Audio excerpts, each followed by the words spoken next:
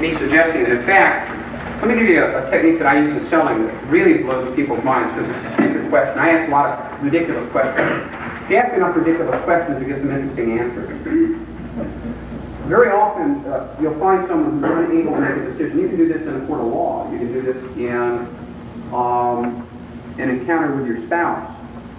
You can say, let's say you're not getting a decision out of the person, and they're saying, I can't see doing this with the kids.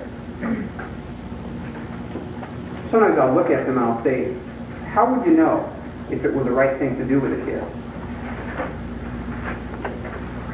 What they'll do is they'll go through the eye-accessing movements to tap into those parts of their brain that lets me know what the strategy is for making the decision. They'll go visual, constructive, which means they're putting together a picture of how the kids would look. Then they'll go auditory, they'll talk to themselves about the picture. Yeah, that's the way I want it. Then they'll go down, very often, to feeling. How do I feel about that? Not everybody uses the same strategy. The number of strategies, you can multiply that out. It's a lot. 6 times 5 times 4, on down the line. You can put together a number of combinations like that. But as soon as I find out, if I found out that was their strategy, visual, making a picture of the kids, how they want them to be, auditory, talking to themselves, yeah, I think that's good, then the feeling, if it feels right, when I talk to them, it would be something like that. I really want you to see the children, get a clear insight into what they'll be doing, some perspective on it. And then, of course, you'll want to talk it over with yourself. You want to listen and make sure it sounds right to you, so that you can know that it will feel proper, that you've got a firm grasp on what's going on. What have I done? I've structured my communication to their decision-making strategy. Isn't that another way of getting rapport? It's a way of getting into step with their decision-making strategy. Now, if that sounds esoteric or unbelievable, I'll tell you, people do this every day, and even learn how to do it too. Now, what we're going to do is this. I want you to pick a partner, someone you didn't come to. I want you to turn your chair sideways. You can put sound effects on too. And what I want you to do is go through, see, this is for a normally organized person who's right-handed. Now, normally means typically organized. It doesn't mean, uh-oh, wrong direction. This was not normal, Michael. Could he leave? I don't want to know about that. You'll just find this is a normal trend. About 85% use these sorts of cues to let you know which hemisphere of the brain they're inputting into. Now, what I want you to do is get a partner and go through the questions that they've got here. Add a question like, for example, what color was your first car? Depending on the person, some people will stare out straight ahead and defocus their eyes. It's very common. But if you're aware of it, you're not going to do it anymore. Oh, yeah. When I'm done talking with you, you'll remember. If you're not getting a response, say, that I understand, I feel a little uncomfortable about that too. And I just wondered, how will you do it?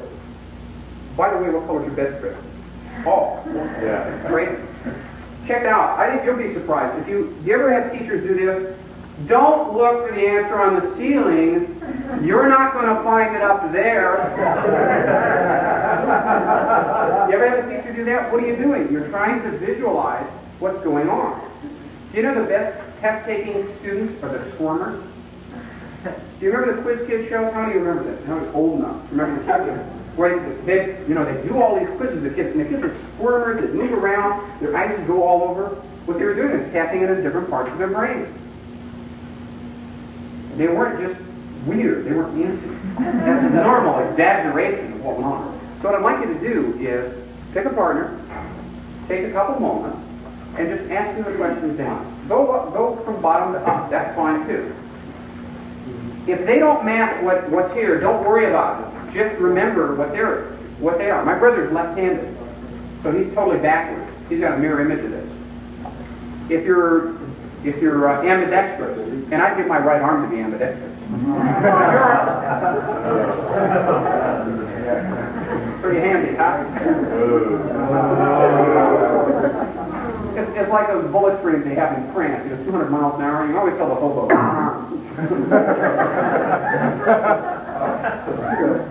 I was thinking, isn't that a weird thing to be thinking of? Hey, lefty. Yeah, hey. What do you do? I walk. See how they react. And you can do this in conversation. You know, I just in the course of conversation say to somebody, you know, I had a conversation the other day. Make up a story. I had a conversation the other day with a friend of mine.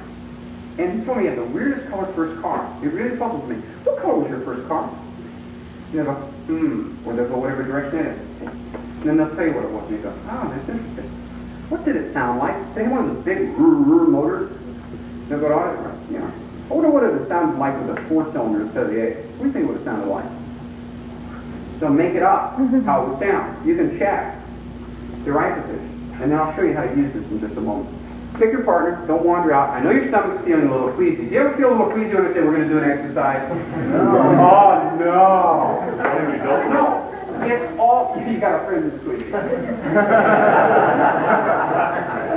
I'm hallucinating again. Back to John Lilly's tank. I'm floating. All right. Turn your chair sideways. Pick a partner. If you don't have a partner, raise your hand and we'll get your partner. Okay, there aren't any wrong answers.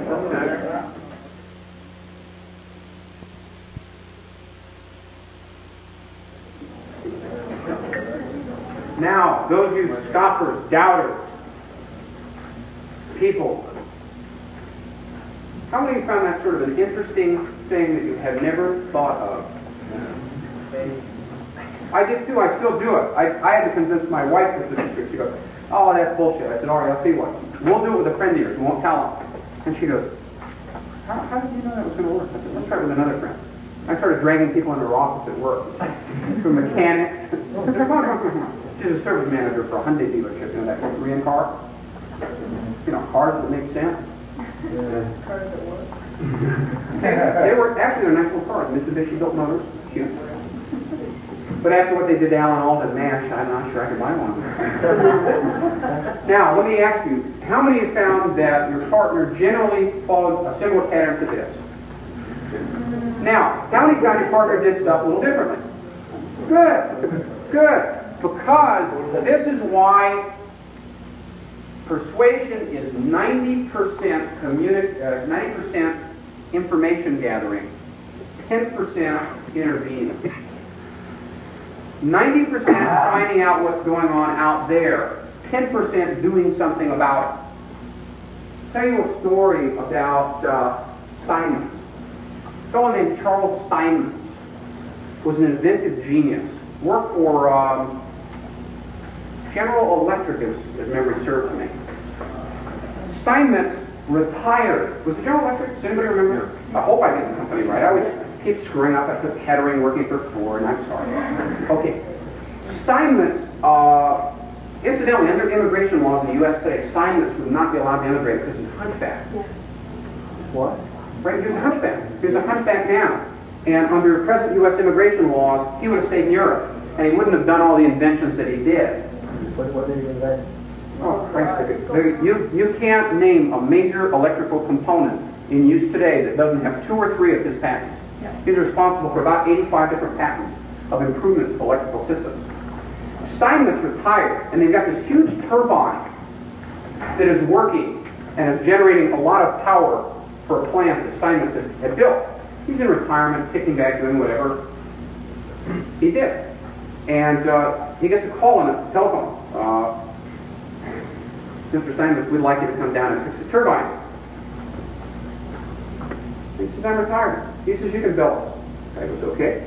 He walks along the turbine, and this is a true story. If it weren't true, it should have been. But it's a true story in hope, if not in fact. He walked along the turbine, and the turbine was fully shut down. And he listened to it, and he walked around behind, knocked on it a little bit, listened to it, walked all around the machine. And you know how when you're around a machine a lot, you know how you hear it when it sounds right if you've ever worked on a car motor? You know when it's got that real nice throttle? So, yeah, this is really current. He said, you got a hammer? One of the engineers said, sure, just give it to me. So Herman taps on it, and he reaches the hammer up and goes, boom!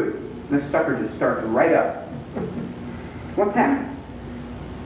Thank you very much. He goes home and sends him a bill. $10,000. You're going to call me out of retirement, you're going to pay. Naturally, General Electric is enraged. We want an itemized bill. Okay. One hammer tap.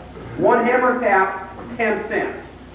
Knowing where to tap, $9,999.90. That is the value of information gathering. Now, you were gathering information about how your particular partner tapped into different parts of the brain. How when they're visualizing, which direction their eye goes. In fact, it's correlated. Everybody has eye movement that is connected with brain activity. Everybody has it. It's a little differently wired in each of us. That's why it's important to treat each person separately. You see, reality is very individualistic. It's not collective. It's not a matter of, well, the average rule is this. You're using the wrong eye accessing cues. Pull those eyes out. Wrong. You've got to be like a tailor. You have to take a fresh measure of each person you meet every time you meet them. Now, let's say that you wanted to use this information. How might that be useful to you, do you think? You can think of a couple ways. Knowing which representational system they're using, which sensory system they're using, how could you think that might be useful to you? Yeah? If you need something done quickly and have to persuade somebody quickly to do it, or else the opportunity is gone. Just being able to key into that, if you understand it with one stroke instead of 5 or 6 times. All right. Yes. Might you, I'm asking you, be able to tell if they're making it up? Interesting. Might you be able to tell if they're making it up? You remember how Nixon, when he was on TV, used to do this? Let's see. No, I didn't say that because they can't catch me. His eyes must have killed anyone.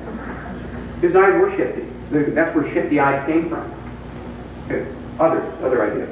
How else might you? You'd be able to judge in what sensory area they're thinking. Okay. You can pick up very quickly which sensory language are you talking. That's the most important part, so that you can build rapport in their sensory language. If they're talking visually and you're talking in sound terms, in auditory terms, they're not going to understand you. Now, but there's another area that I want to bring to your attention that might be very useful. And it's an area that is occurring to many of you even as I speak about it. And that is high-level abstractions like truth, understanding, confusion,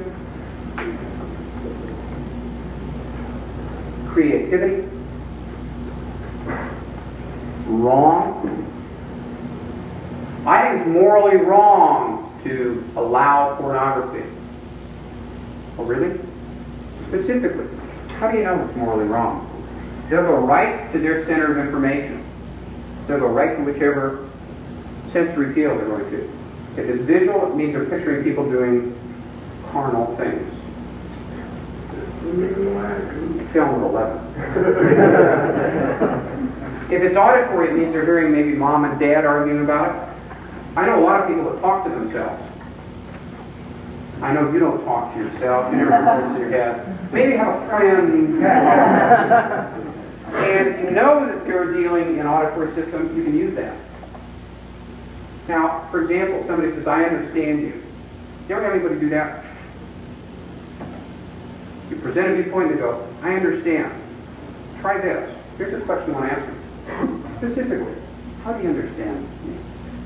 There's a right to the sensory field that's allowing them to understand. Now what are you doing? You're going to start talking in their sensory language. If it's visual, you'll use visual terms. You'll use visual metaphors. If it's auditory, you'll stay with sound systems. If it's tactile, you'll say, I can see you really grasp this idea. It's not often you can put your finger right on the facts the way you did. And I really appreciate that. I can see that you've got this right in the palm of your hand. Now let's walk through this idea one more time and make sure that I've understood it the way you've understood it. You're going to communicate. You've got rapport, don't you?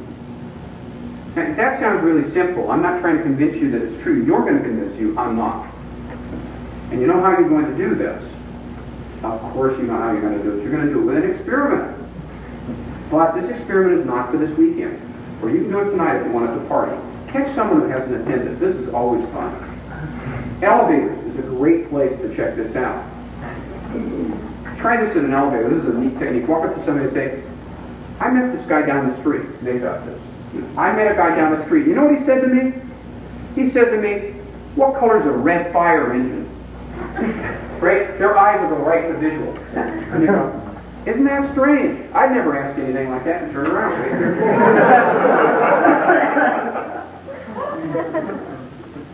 It's a very effective way of checking stuff out. If you want to try some of this stuff out, how many of you would like to be able to try this stuff out and not get any heat for it, not feel embarrassed about it? Would you like that? Okay. Here's a technique, sneaky technique. I use it all the time. And then I find out some other people are using it and they've got their own little name for it. Not at all uncommon. They call it quotes. I used to call it faking it. You make up a story. And then in the course of the story, you say something to someone that you want to say. I was walking down the street just a minute ago. This guy came up to me and said, bosses are jerks. Can you believe that? And walk off. Dude, that's your boss. Now, you can't get any heat for it because you didn't say that. It's funny. You know, I have this friend who gives this workshop and he asks the craziest questions. I remember the last day of the workshop, he came right up to me and he said, how would you know if you understood what life was all about? And watch your eye movement.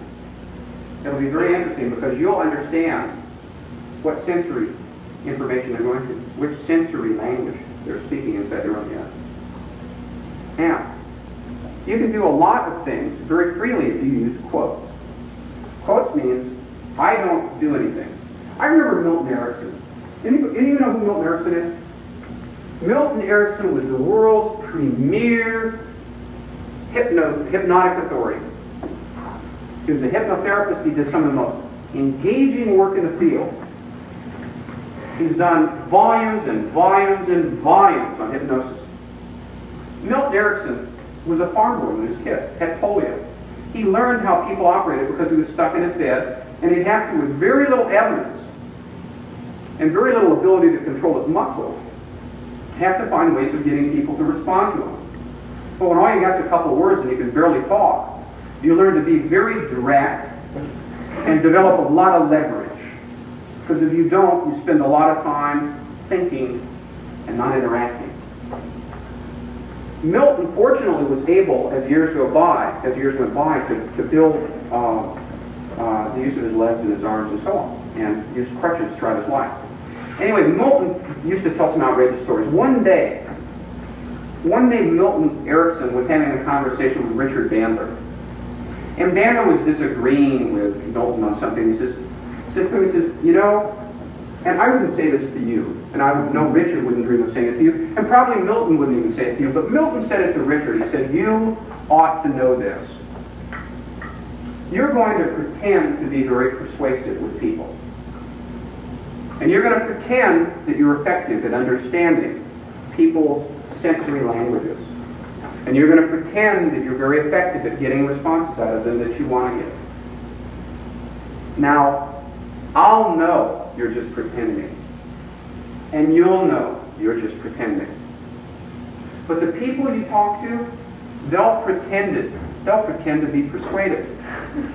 But don't you be fooled, because it's still all pretend.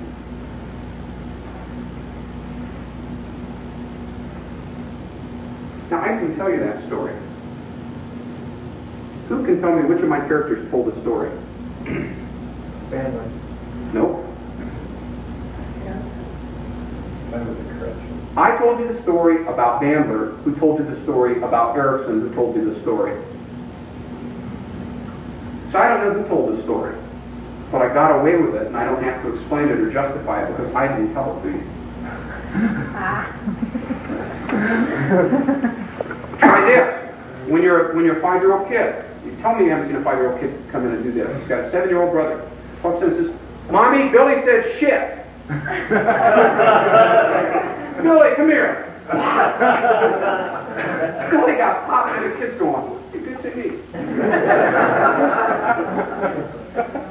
truth. So if you want a good technique, as a way of, if you want to try any of these things, whether it's political cross-dressing, using metaphors, or finding out how people, which sensory language they're using, let me recommend a technique to you. It's called focus. Make up a story about somebody. Then just quote them. I have this friend who's a psychologist. He told me whenever I go up to someone, I should go up to him and say, I'm really glad to meet you. Isn't that interesting advice?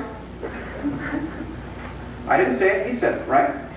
You can do that all day and you can try out all kinds of new behaviors. I have a friend, John. You know how he walks? He walks just like this. He walks like, I wouldn't walk like that, but he would. Strange.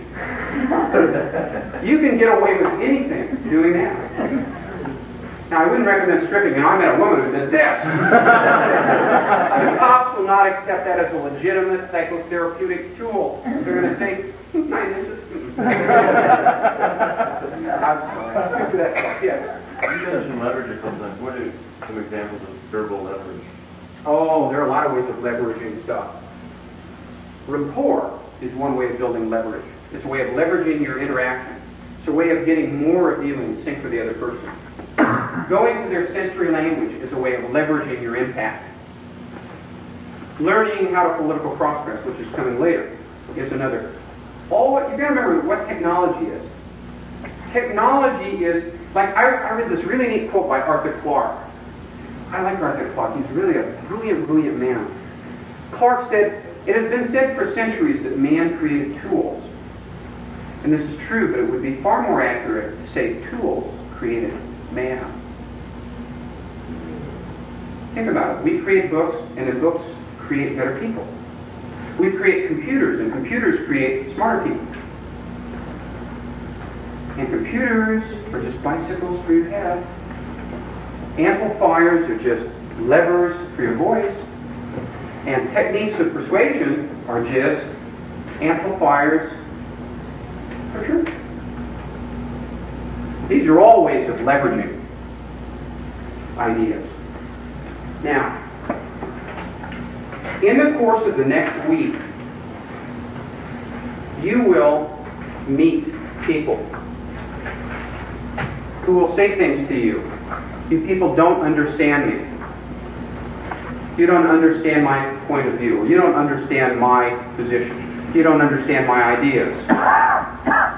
Ask them questions like, how would I understand your position? Specifically, how should I go about understanding it? They'll go right to their dominant sensory language. And you go, oh, they're visual. I want to stay with visual explanations, right?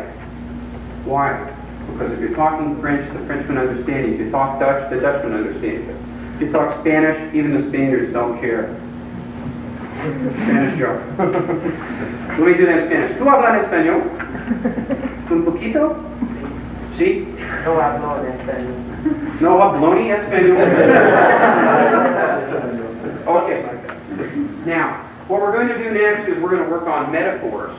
Metaphors are probably, if I only had one technique, persuading people, I storytell. You know that in the course of this I've told you lots of stories. And some of them might have been true. And all of them could have been true, and most of them are true. In some world, for somewhere, for someone. Most of them actually were literally true, factually true. When they're not true, I'll tell you they're not true. I'll hold this hand up. That's a lie. The lie hand, this is the truth hand. Okay? So you won't mind if I tell the truth, right? I'm just lying. Now, what we're going to do is we're going to go into metaphors as a way of communicating ideas. And we all know that metaphors have been used since Aesop. Jesus talked in fables. And we're going to go into why and how that's such an effective technique. And if you want to stop arguing, you want to blow somebody away, you'll be able to give them a little anecdote, walk away in 3 or 4 weeks, they'll come back to you with their new idea. Which seems like a child of yours maybe, from an illicit love affair with their mind. That's all right. There isn't any child support with ideas. Now, what we're going to do is take a brief break. I can see right now, from looking at my watch, that my alarm's set for 7:30. It's 2 o'clock. Let's take 5-6 minute stretch, talk. If you want to try out some of the accessing cues, watch your friends. Keep in mind you're all being watched. This will ruin all your processing during the break. See you in about 10 minutes. Okay.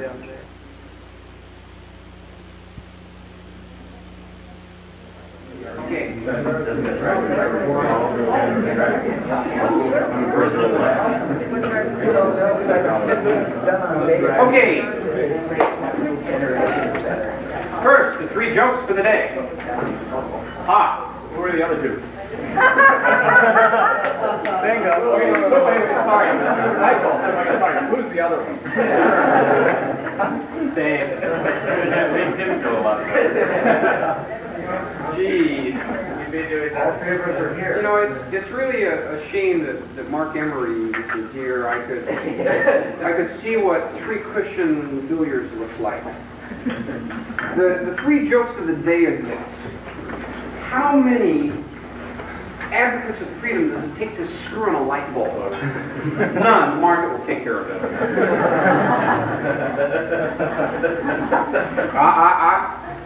How many psychiatrists does it take to change a light bulb?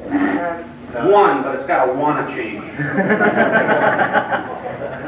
How many mice? Two, right? How do you do it?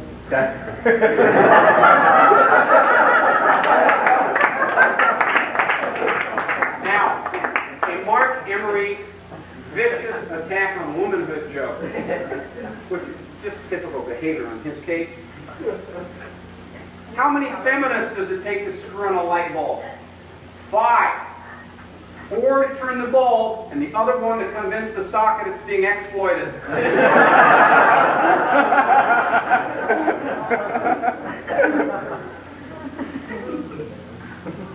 And now, objective to syllogism time. How many come from an objective background like I did? If you did, you might not understand this. How many have read Rand? Okay. All right. It goes like this.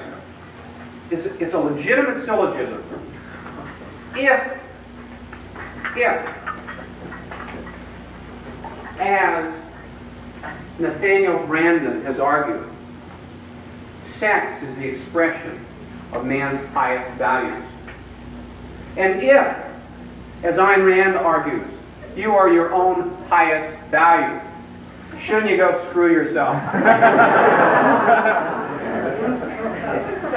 Do you have any friends who are real, hung up on objectivism? This will really release their pent-up hostilities. You'll be beaten senseless. Probably want to be alone. I want to be left alone. Actually, too many objectivists go from philosophy and they get into night watching their jobs. They're spending a lot of time examining premises.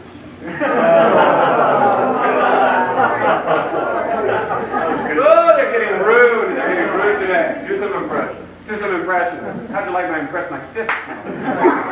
That's a New York joke. Impression? We mark that down.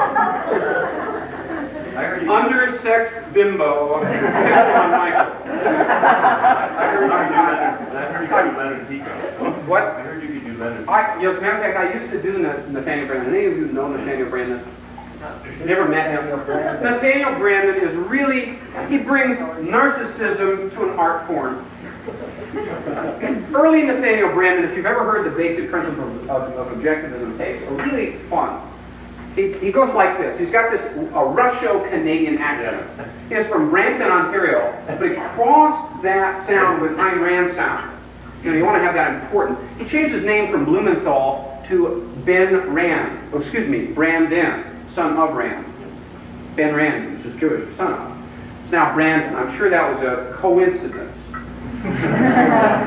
Sure, right. Anyway, Brandon used to give these tapes called Basic Principles of Objectivism, which are great philosophy, of course. Highly worth listening to. It was excellent, but his way of presenting it was really great. You sniveling little mystics. You Attilas of the soul. If you are unwilling to accept your status as a human being, if you are unwilling to acknowledge that existence exists, consciousness is conscious, A is A, then you are what you are. If you are unwilling to acknowledge that Ayn Rand has discovered the important premises of philosophy, if you're unwilling to realize that your human potential depends upon your use of your rational faculty, if you decide to behave like a cockroach, if you decide to behave in a subhuman manner, if you decide that you shall not aspire to humanity, if you decide to behave like a sniveling, groveling little worm of the earth, Be prepared to be treated like one. This is early Brandon. This is humanistic Brandon.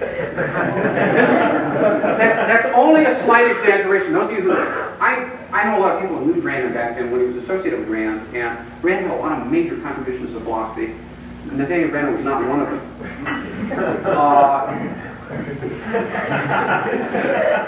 He had this ability to, he had this great theory of persuasion. It goes like this. You're standing there, feed me truth. Here you go. Okay? How do you like that? Oh, I like to chew my food before it goes down. That's the ram it down your throat theory of persuasion. Well, Brandon has moved out to California. He's been out there since 1969. He's learned to say bitchin' real slow. And he's learned how to breathe. He's much more tactile. He used to talk very visually, upper part of his chest. Now he goes like this. Ladies and gentlemen, it is a pleasure to see you here this evening at the lecture by Nathaniel Brandon. That's me. I know what you're saying as you're sitting there. You're wondering why we might talk about understanding the role of reason in your feelings, in your actions, in the full context of your life as a human being. And now I would like to present the ideas brought to you by me.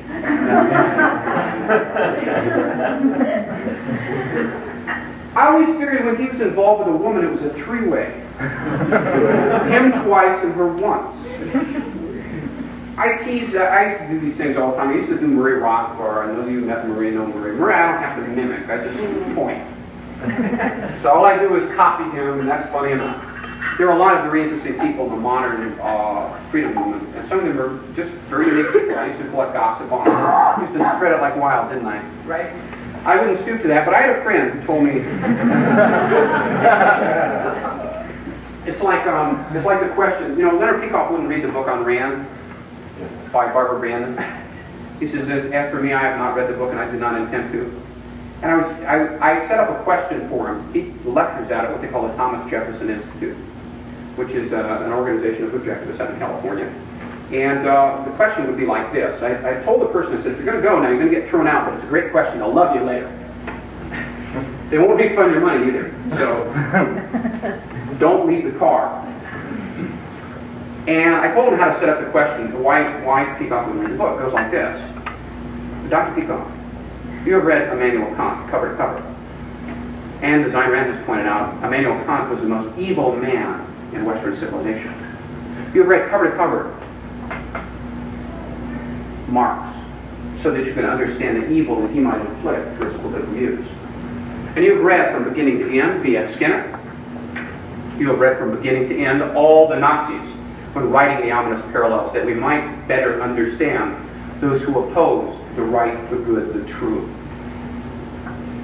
Based on this evidence, why do you refuse, specifically, to read cover to cover Barbara Brandon, your cousin's book, on Ayn Rand? And my friend says, well, setting up like that, you really painted him into a corner. I said, yeah, that's the idea. The reason you paint people into corners is so they can't leave. I said, is that supposed to persuade him? I said, no, but it'll get you a quick exit out the door. He wouldn't give it. He wanted to really see the whole philosophy workshop. And I wouldn't give it either. What's the point? My family's religious. I view it as a form of mental illness. That's all right, because they pray for me. I think for them. It's called division of labor.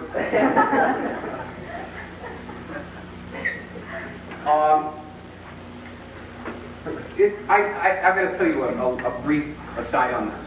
If you're wondering why I tell weird stories like that, and you go, what the hell does that have to do with persuasion? You got to remember something. Look, you're not getting out of life alive. At the end of the conveyor belt, that's it. You're standing in line, and at some point you die. It's not something we look forward to. Those of us who are smart try and postpone it. While you're here, there's a lot of living to be done. There are a lot of friends to be befriended. a lot of lovers to be loved, a lot of things to learn, a lot of experiences to savor. Enjoy them. Revel in them. Have fun with them. Because life is for living. Life is for enjoying. And I've met too many people who go through life as grave as if they've just stepped out of one. I met the kind of people, I remember a Christian once, who gave me this look and he said, I love Jesus and Jesus loves me. and my reaction was, well, tell some more people I need more atheists, you know. This is an example of, you know, good Christianity. Boy, I'm an example of a Christian. Oh yeah, what are Jews like? It's reasonable. The fact of the matter is this, and the reason I kind of have fun with this, and I hope you're having fun. Y'all having fun? Right on. Yeah. Give me an amen. No. The reason we're doing this is this. You are the first advocate of freedom most people will ever meet. You know, freedom is the ultimate heresy. It's the heresy that says, I have a right to think for myself, I have a right to live for myself, I have a right to share myself with people I love voluntarily.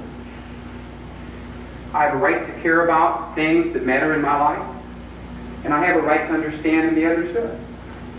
That's the ultimate heresy. You have a right to be free. And so does everybody else in it.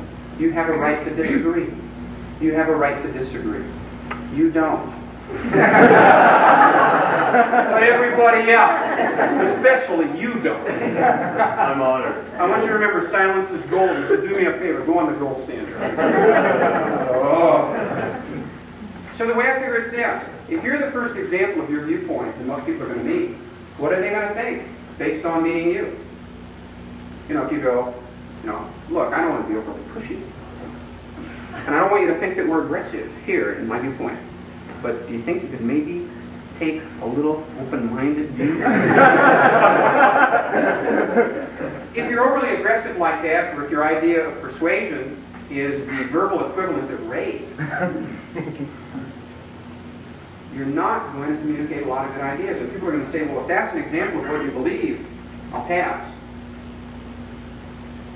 How many of you at different times in your life have heard a viewpoint espoused by somebody that offended you and you didn't look into the viewpoint? Have you ever had that happen? I have. We all have. And it's a normal natural reaction as a human being, isn't it? Isn't it? Well, you've got an opportunity to make people go, I don't know what that person believes or what kind of chemicals he uses, but wow, I want a little piece of that. That sounds real nice. It sounds interesting. All it does is get them curious. And that's part of why I get playful and have fun. So I hope you're enjoying it, and I want you to participate. You got to remember that life is a participating sport. There are no conscientious objectors. You cannot be a fan in the game of life. There are no stands. You're on the field with everybody else. And enjoy it. And that's all it's about. Let's talk about metaphors. If I only had one tool to communicate ideas, I would use metaphors. I love telling stories. And I don't use them because I love telling stories. I love telling stories because they work. And that reminds me of a story. In a book called Mind and Nature, Gregory Bateson makes a really interesting point. He tells about a man with the world's most highly developed and sophisticated computer. It is state of the art. He wants to know about mind. Not in nature, but in this computer. So he types in to the computer, do you compute that you will ever think like a human being? The machine set to work to analyze its own computational habits. Finally, the machine produced a conclusion on its display screen. There, in glowing green letters, were the words, that reminds me of a story.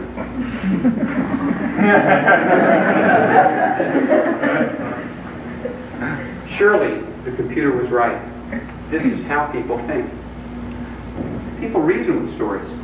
When you want to communicate with a child, very often don't you tell them a story? One of the pastimes parents used to use, which is unfortunately neglected, is telling bedtime stories. I'm not talking Stephen King, I'm talking Aesop's Fable. They're wonderful ways to communicate moral and caring and ideas. There's a book called Therapeutic Metaphors, which is on the reading list, and there's a story in there that I really like. A fellow named David Gordon tells the story. It goes like this.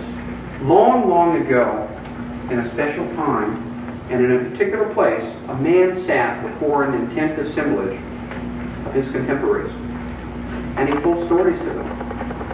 Now, the audience had many diverse backgrounds. There were some that were very smart, and some that weren't quite as smart. Some were women, some were men. Some were well educated, and some not so well. Some had learned their lessons the hard way, some the easy. Some had good fortune, and some bad. And all had interesting futures lying before them, though few suspected what the future really held.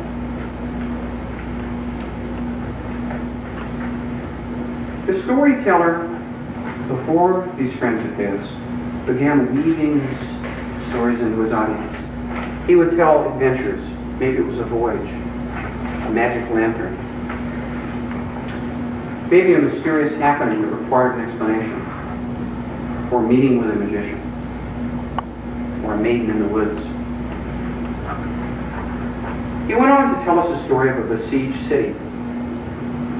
Inside and outside the city were all the vast array of human emotions, the whole rainbow of human possibilities. We saw courage, and we saw vanity. We saw wisdom that people didn't even realize they possessed. And we saw folly in others and in ourselves. And inside and outside the city, we saw love and hate, good and bad. Well, finally the war ended. And there was one man on the victorious side who leads his ship home after the war ends. Now this man encounters many, many, many obstacles. Islands that tempt him to dash his boat upon the rocks, and others that don't. And one by one, as he overcomes the obstacles, and as he does, and as he learns, every obstacle he overcomes, his resourcefulness grows, his courage grows, and his abilities grow. Now, you may object. Sure, these adventures are exciting, and they're useful to our struggling wayfarer. But what use are they to us? And the storyteller smiles, in a kind of wry smile that only storytellers know, because they know the ending. He says that he's discovered in his wanderings from city to city, village to village, and people just like us and them, that when he tells his tales, when he tells his stories, those who listen actually live these adventures inside of themselves. In fact, when he looks up with that look that sees clear through you, people are living amazing adventures all the time here. Now, metaphors. Metaphors are potent teaching tools. One key reason for this, one reason why metaphors work, is that the human mind doesn't just learn content. It doesn't just learn the facts. It doesn't just learn the statistics. It doesn't just learn the truth. What it learns is something more interesting. The mind is much too clever to be confused with just the facts. Do you ever notice when you argue a viewpoint, you can dump fact after fact after fact after fact after argument after argument after argument on someone? They rarely buckle from the weight. As a matter of fact, their mind sheds facts like a duck's back sheds water. You see, the mind, especially on the unconscious level, learns patterns of experience. It learns sequences of behavior. And this is why metaphors are so effective. Because metaphors provide new patterns to process the experience. Metaphors give us other ways to structure our understandings. And they're deceptively powerful. You see, an effective metaphor meets other people at their own experience of the world. It parallels the structure of the situation, but it has a logical solution. I'm going to tell you how to construct a metaphor that teaches people. But before I do, I'm reminded of a story.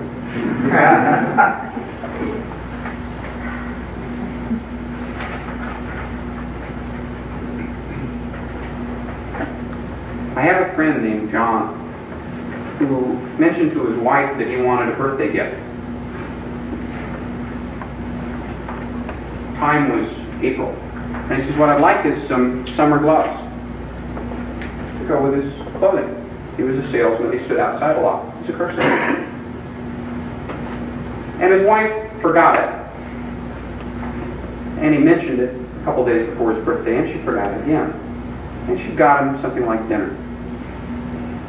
Summer went on, and then fall hit. And it was getting near the end of fall, and she was out shopping one day, and she said,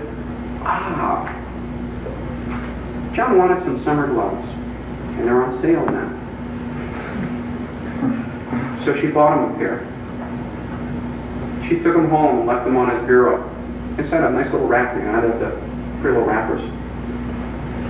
And he came home, and he opened the gift, and she says to John, thinking of you. And he opens it, and he sees the summer gloves. And he smiled, and he put them on the next day when he went to work. But you know how it is just before the first snow? You know that touch in the air? And he came home and he took the gloves off and he laid them on the bed. And he said, you know, I really try to communicate with you. I really try to care. But our whole relationship is summer gloves. And that was his way, and this is a true story. That was his way of saying, too little, too late. Too little, too late. They worked out their problems, and from time to time, she'll try and make amends for some gross thing she does. And he does some gross things too, but he doesn't have brains enough to make amends. But every so often, when she's trying to make amends, and it just didn't seem to come at the right time, he'd smile and say, honey, it's summer gloves, isn't it? And they don't have to talk about it, do they? That's the purpose of a metaphor. That's the purpose of a story.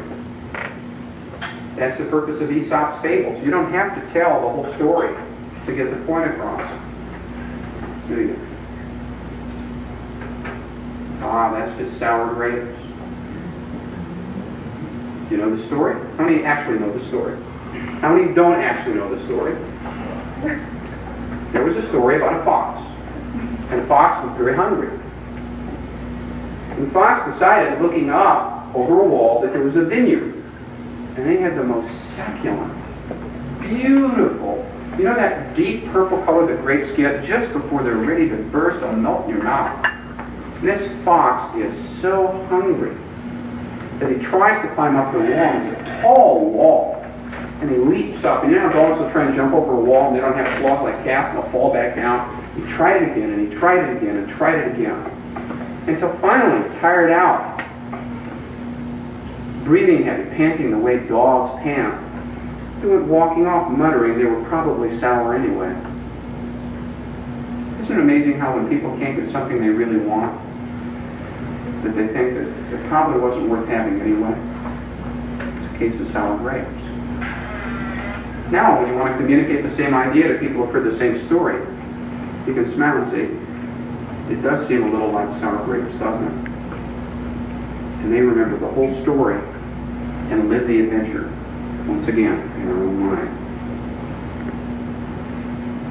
That's what teaching stories are all about. That's the reason that I think one story is worth 10,000 arguments. Because we reason by one little story. We don't reason. Figure it for a second. How many pieces of information will you have to process to fully consider all the facts on any one subject? You've seen the stories about chess computers where they try and compute all the possible moves? It would take a computer that processes, I'm trying to remember, it was like, it processes like 1 million bits of information a second. A second. It would take that computer 1 to the 1,000th power years to fully compute all the possible moves on a chessboard. So putting it mildly, to consider all the possible options and all the information is astronomically difficult. So what do? We do what the human mind is capable of doing. We find patterns. We find patterns that work. And metaphors are just other ways of building patterns. Now,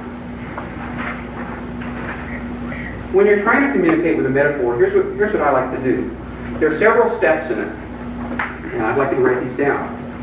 Because storytelling, I like storytelling, like my story of the giraffe last night.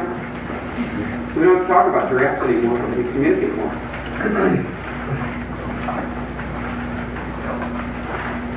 And I do similar things with my friends. So sometimes my friends get even, they do the same thing to me. We don't have a lot of arguments, but boy do we know a lot of stories. To build a really good metaphor, you need to take the following steps. Okay, the whole reason you're communicating by means of a metaphor is you see a problem, right? If you don't have a problem in communication, there's no reason to argue or talk or discuss. What you want to do first is identify the problem completely. Maybe it's a problem like poverty. Politically, that would be a problem. Or a problem like we don't talk enough to you. That could be a problem in a relationship, can't it? You need that time to grow, to nurture it. First, you identify the problem completely. Secondly, you define the structural parts and the key characters. Like if you're having problems communicating with a person, the key characters are you and the other person.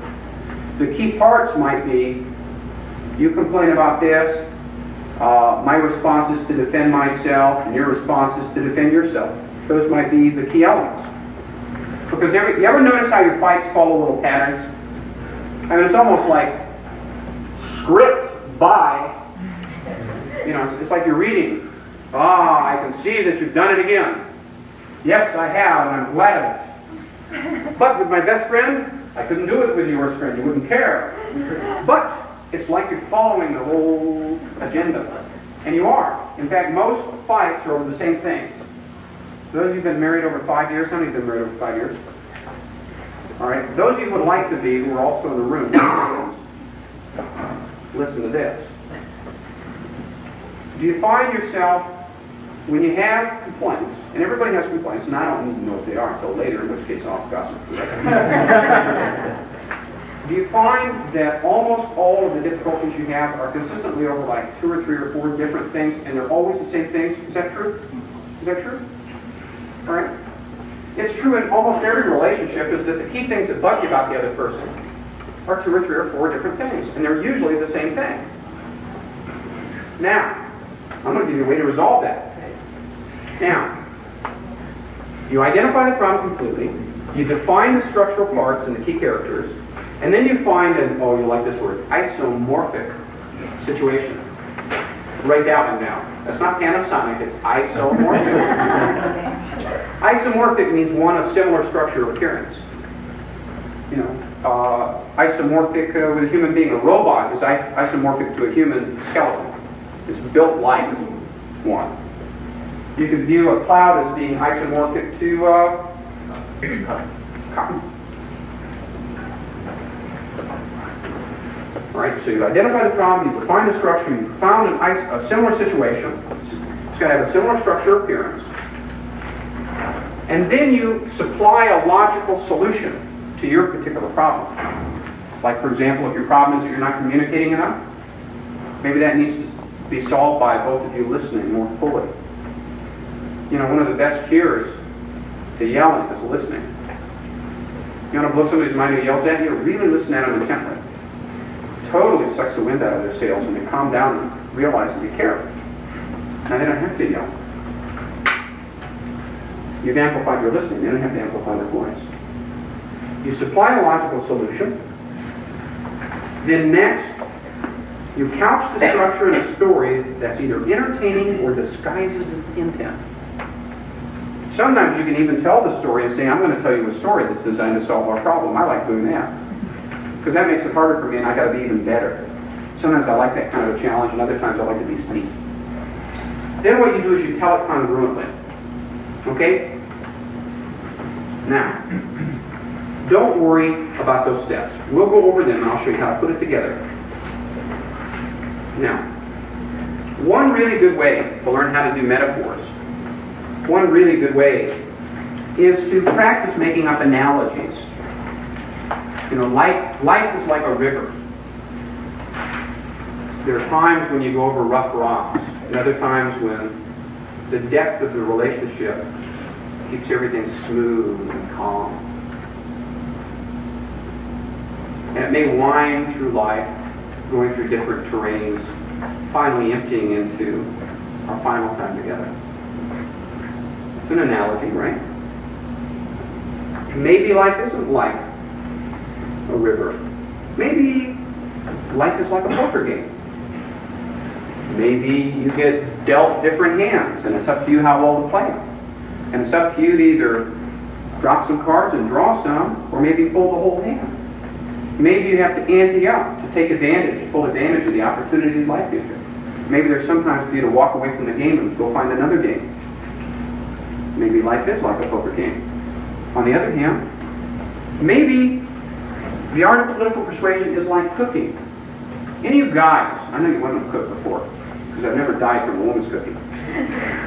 Men, oh, you guys, awful, most of you. How many of you guys are fairly decent cooks? Okay. Good for you, good for you. How many of you are single who are pretty good cooks? Explain to you. Married guys are fucking out half of you. What? Oh, yeah. Mary Lou. Mary Lou wants some address. Okay. You know, political persuasion is a lot like cooking. For those of you who've never followed a recipe, what happens if it says, first separate the eggs? And you go, I don't feel like doing that. Screw it. Put the full egg in there.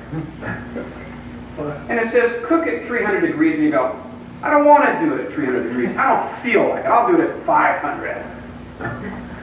This says, leave in there 30 minutes. Stir occasionally, and you go, the Jetsons is on. Hey, if you're going to cook like that, what else are you going to watch? Either that or the Flintstones. Roger Ramjet, yeah. At the end of this, you take it out of the oven, you put it on the top. And you say, that son of a bitch Emerling gave me a rotten recipe. It doesn't taste right. If you don't follow the recipe, it never turns out right. And if you put the flour in before the butter, when you're supposed to put it in after the butter, you get a totally different recipe. Isn't this true? If you want to effectively persuade, you have to put the right elements together in the right order in order to produce the results you want. Now, there are about 1,000, maybe billions of recipes for cooking, right? Just because one recipe is good doesn't mean other recipes aren't equally good, does it? Well, view me as a galloping gourmet, sharing my opportunity for you to stuff people's bodies with freedom. Maybe that's an analogy that would work in persuasion. In fact, it's a legitimate analogy because if you don't put the elements of persuasion together correctly, it won't work. You know, it's a lot like the guy who really screws up on dating, takes a girl home into bed, the next morning tries to get her drunk.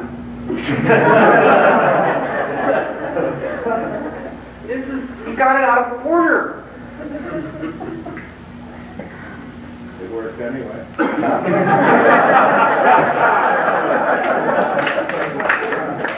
I know, but then the milkman had a good time too. Oh, I'm sorry. That was. I'm really ashamed, and I never would have told a story like that. That was one that Mark Emery told me earlier. A friend of yours. No, it was Mark Emerling. No. Now, back to metaphors. All right.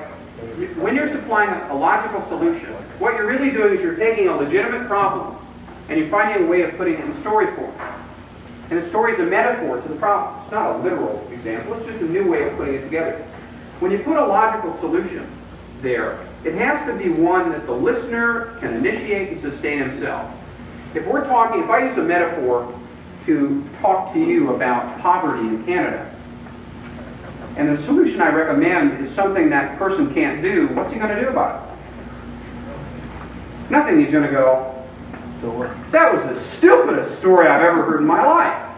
Or he's going to go away, or it's going to be lost on him. But if it's something he can do, like don't vote for the kind of people who support those programs, then that person can accept that metaphor as a legitimate solution.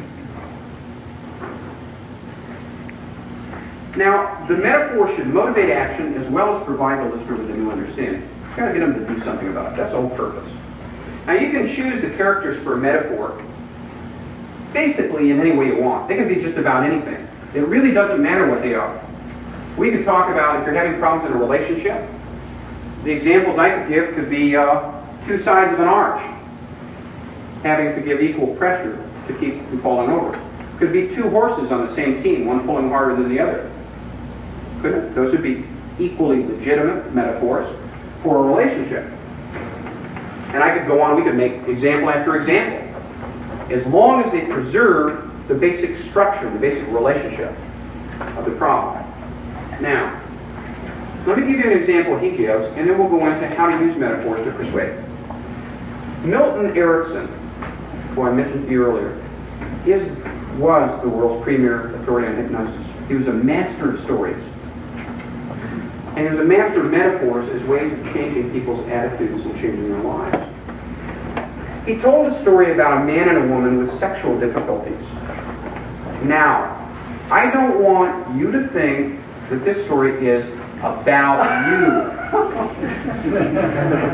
This is about someone else here.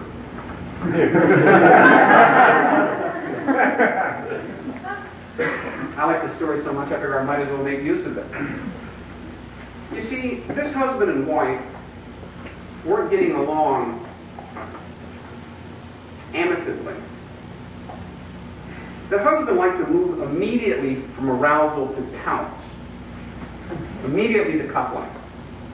And often this left his wife pretty frustrated and unsatisfied.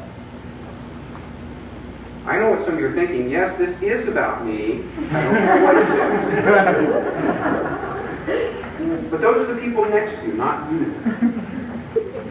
Anyway, this husband and wife had discussed the problem, and like people do when they have a personal problem, they discussed the problem, they'd argued, they'd gone to a marital counselor, and finally they wound up with Milton Erickson, an old fellow who had overcome polio.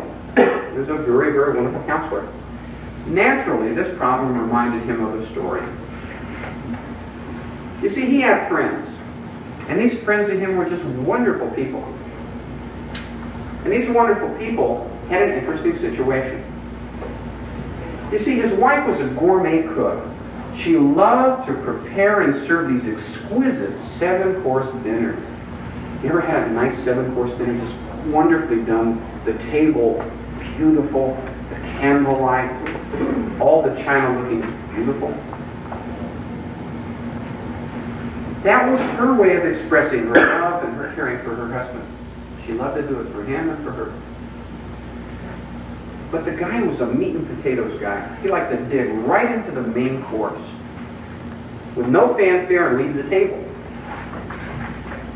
He liked his meals, but sometimes he got indigestion from eating too fast. And she felt like he didn't appreciate her cooking. So he went to an old and trusted friend, his family doctor. His doctor told him that to have good digestion and to really appreciate his wife's talents, he should slow down and savor each part of the meal, casually enjoying all of the delights that it offered. He should pay close attention to each of the different pleasures that each course gives, and then he finished the meal satisfied, knowing that he'd had a fulfilling experience. Well, several weeks later, Dr. Erickson got a thank you note from this couple. Oh, and by the way, their dinners were better too.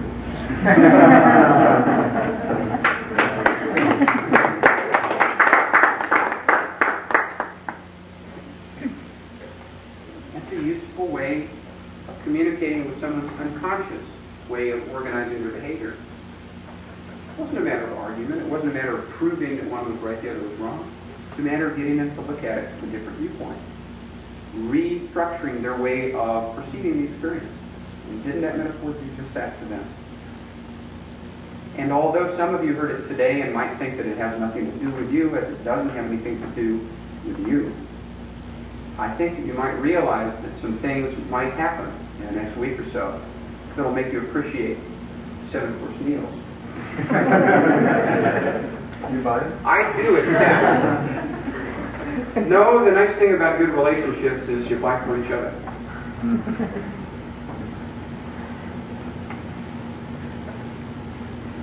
You know, I really think that the story of Judas in the Bible was really mucked up. People didn't tell the story the way it really happened. Have I ever told you the true story of Judas? It's a true story. I have a friend who was offered a very, very high-paying job. Got offered a very high-paying job. And he didn't know whether to take it because he didn't really want to job. That money looked good. That money looked really good. It was triple what he was getting. Can you imagine 3 times the amount of money he's getting now? 3 times the amount. Times 0? You're worth every penny of it. And I'll double that and stand by my position. He asked me what I thought of him taking the job. And you know how you can tell the mark of a true friend?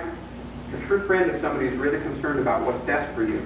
They don't always know what's best for you, but they're willing to stand by and help you find out. If they think that you're walking the wrong direction, they're going to tell you. You're not a true friend. They're not going to go, well, do your thing and have a nice drop. So I told him the true story of Judas. You see, Judas was offered 30 pieces of silver in exchange for Jesus. Now he figured he could use that money to do good works, right? That was the whole purpose. They were going to use it for the poor. After he finds out what the money really bought, after he discovers what he's really done, he throws the money away and he goes out and he hangs himself. Later the tree dies. That was a bad bargain.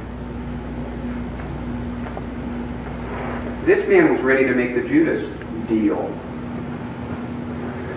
He was willing to take 30 pieces of silver and give up what was really important. His care, his compassion, his passion for his work. Because work is a big part of your life. In exchange for the 30 pieces of silver.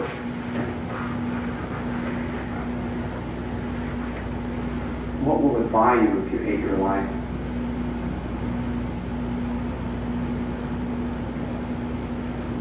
And then I smiled at my friend and said, now this may or may not apply to you. That's your decision, but I'm your friend no matter what. He made the decision to go into another area, an area he was happy with. And within 6 months, he was making more than he was offered for the Judas deal. Because when you do work you love, you get paid well for it. I thought that that was a nice metaphor. And I thought I did my friend a favor. And then I got offered the same deal by the people I work for. They offered me $8,000 a month to be a finance manager. Canadian figure that's about $11,000 a month income. That's a comfy income. The only problem is that if people are paying you money to do something you don't like to do, what did you gain? What will money buy you that your loss of life?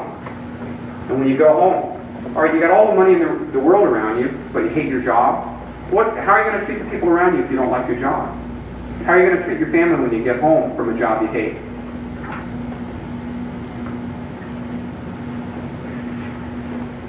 That's the Judas bargain.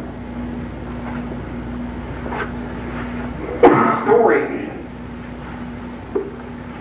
Now I know that there's some people here who are going to be offered that deal sooner or later. If you haven't been already, you will. You'll be offered it politically, you'll be offered it personally. Find what you love and find a way to make money at it. Find someone you love and find a way to make it work. Because okay ain't good enough. Great is what you deserve.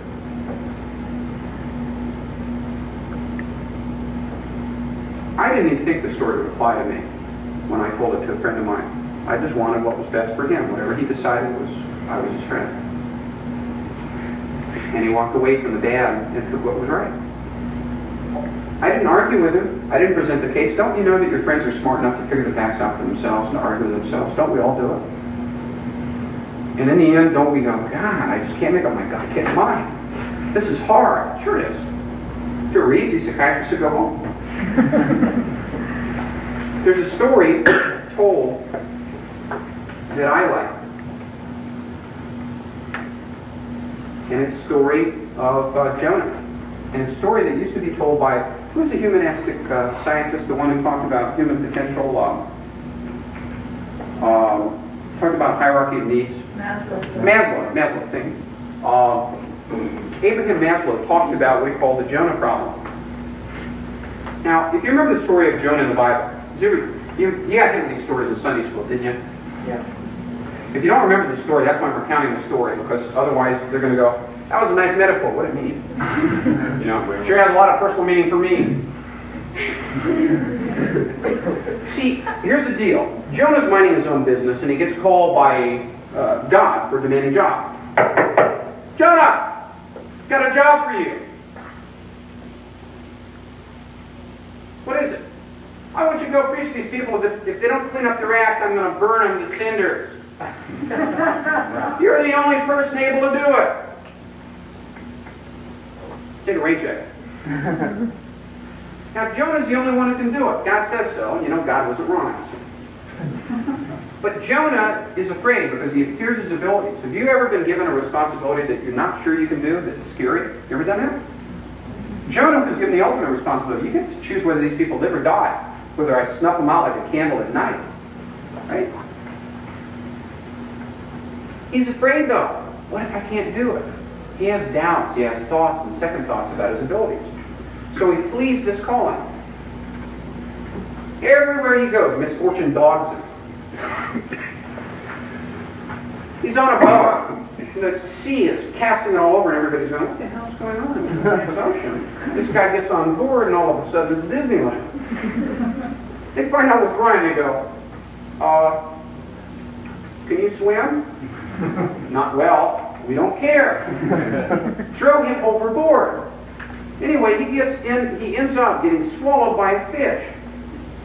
Miserable, immobile, stuck. 3 days there, he's in the belly of the beast.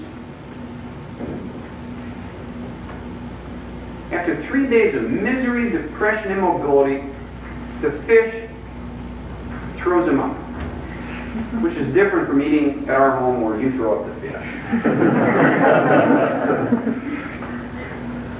He's on the beach, worn out, and he finally accepts his destiny.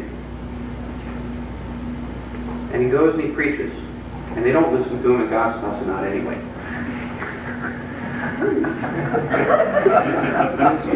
But he had to go do it.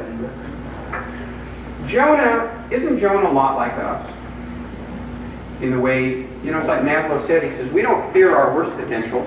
We don't fear becoming like Hitler. We fear our best ones. Becoming like an Ayn Rand or a John Galt or an Arturo Toscanini, a Michelangelo. an Edison, an Einstein. We're afraid of those. Those put fright into our soul. You want shivers up the back? Imagine yourself able to do that great dream that you've always had. Imagine yourself there.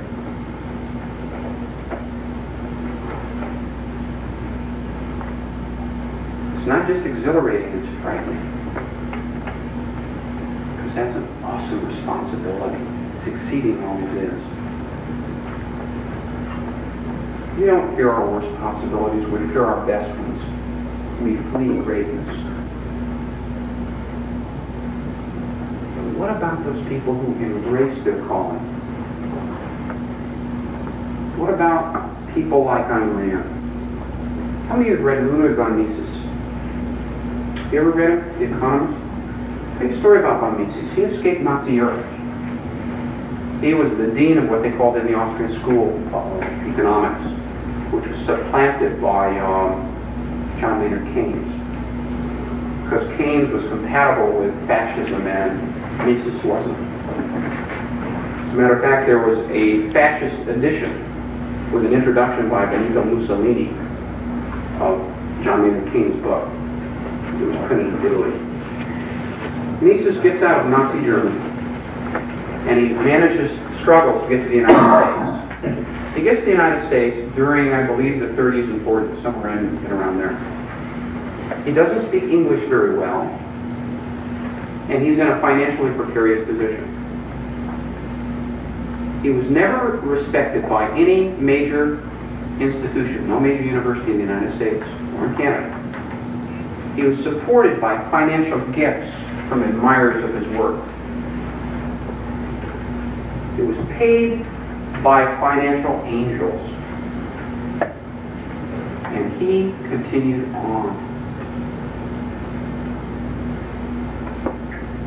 Never in his lifetime did he receive a Nobel Prize for some of his discoveries in economics.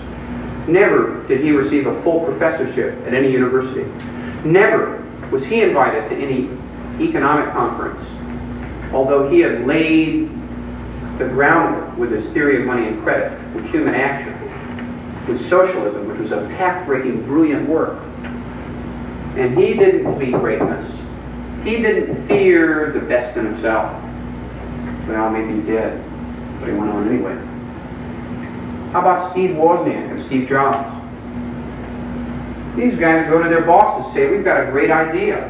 These people won't even lend the money to these guys. We're talking about $8,000 is all they want to borrow. Hi, we think we got a good idea for a personal computer. You're nuts. No one will ever buy a personal computer. You're out of your mind. Get out of here. Neither one of their bosses will lend them money. They go to hell with it. In the garage, they put together fun sets of personal computers. Your dream? Microcomputer in every home. Their hope. Human mind amplified by the thousands and tens of thousands. They didn't run away from it.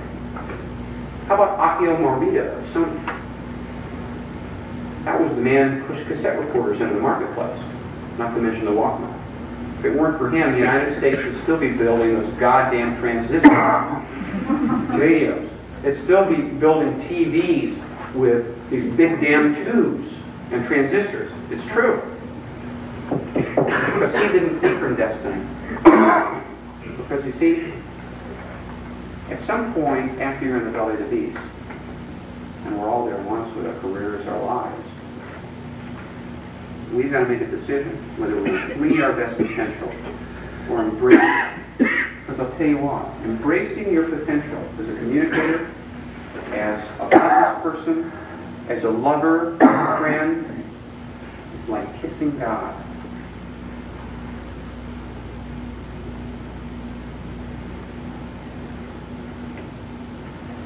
I want to try something on you. I told you two metaphors. One is Jonah and one is Judas. How many of you think a year from now you'll remember the Jonah metaphor? How many of you think a year from now you'll remember the Judas metaphor? And how many think you remember both? Now, my question is this. How many of you are going to be surprised when during the next 2 weeks you notice that these very problems about accepting money or your love of your career will come up? How many of you will be surprised when you realize that you have a choice to embrace your best potential or pass it up? Won't you be surprised during the next 2 weeks when you realize the choices are yours? That's the role of metaphors. Did you notice how it got you to restructure your way of looking at some things? That's the whole purpose of a metaphor. That's the whole reason you use them. Now,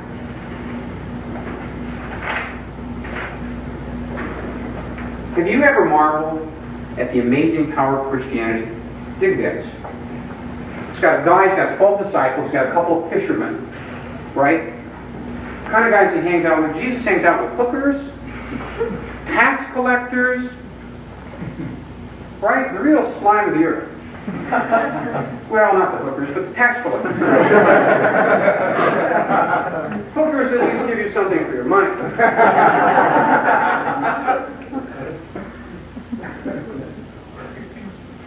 Now, he spends his time hanging out with the dregs, the misfits, right? Communicating what he considered a very important message. He's got 12 people around him. They're illiterate. They can't even read and write. He takes these 12 people and he turns it into the basis of a good part of European history and U.S. history. How many people fled from the old world to the new world to escape religious oppression? Think of the different groups. Name a group. Puritans, okay? Quakers. What was that one? Catholics, okay? Huguenots? Yeah, Jason the Huguenots. That was. I'm sorry. What was the other one? Okay. A lot of people moved here to get away from the religious oppression and make a whole new world. Now, the question I got for you is this. With Christianity, what was it in Christianity? There were a whole bunch of competing religions going on at the time. Mithraism, Zoroastrianism, Judaism. We could go on down the line as to the number of different competing religious viewpoints there were in ancient Rome.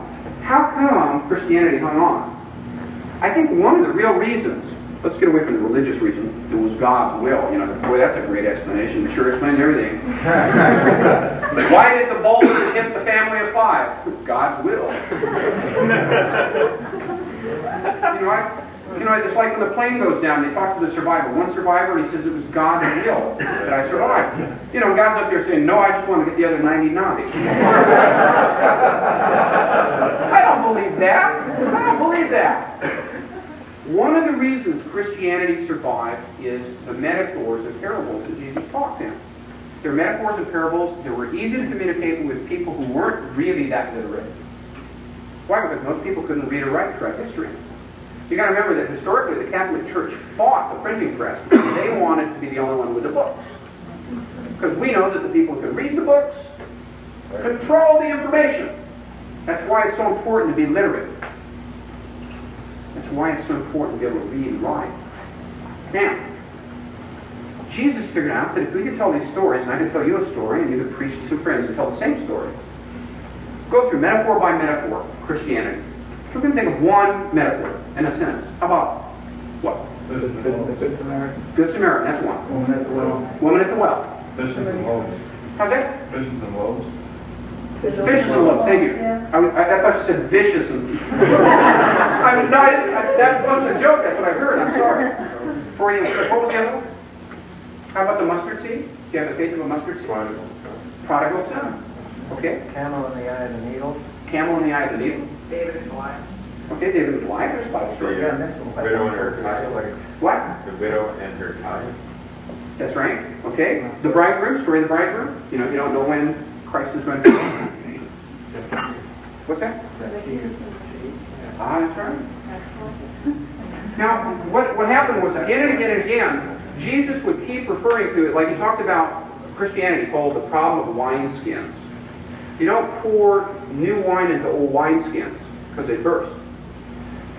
All right, now what was he talking about? He says, you're not going to take Christianity, the new wine, and pour it into the old form. the old Jewish religion. It's a new religion. All right, that was a metaphor for his belief. Now, continually, they kept going back to parables and story. Why? Because a lot of people can't read and write, and they don't have great memories, but you tell them a neat story and they'll remember it for the rest of their life. How many of you have a friend who has one joke that he's told 1,000,000 times? Everybody does. Everybody, right? How many of you have a favorite story? All right? We all do. It's normal.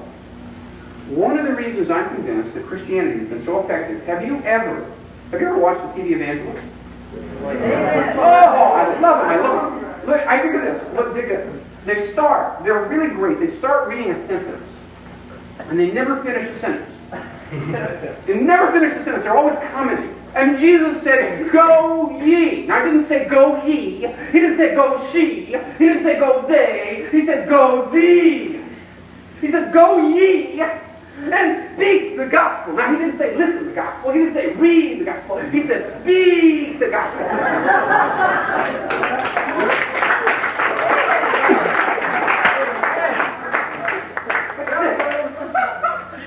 Dig that.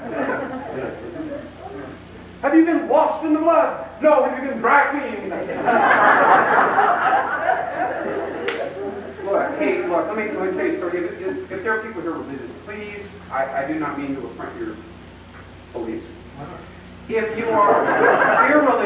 you're irreligious, I don't mean to affront your non-beliefs. Let me express to you a line that I told my mother. I made a joke about God. She didn't like it. I said, "God's got big shoulders, he'll understand." I think he's got a sense of humor, too. If you doubt it, look at the person on your left.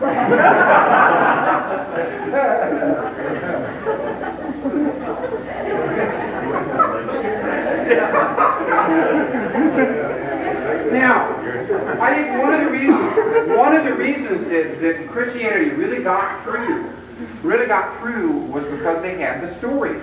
They had the metaphors as a way of illustrating basic truths to their religion, basic beliefs.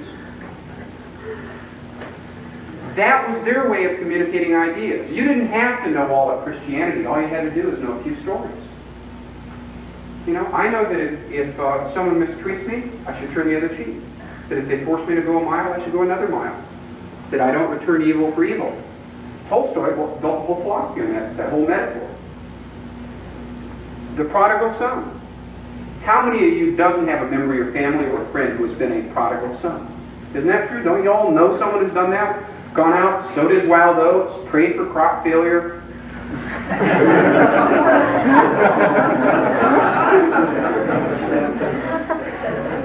I don't know what you're complaining about. It's such a little baby.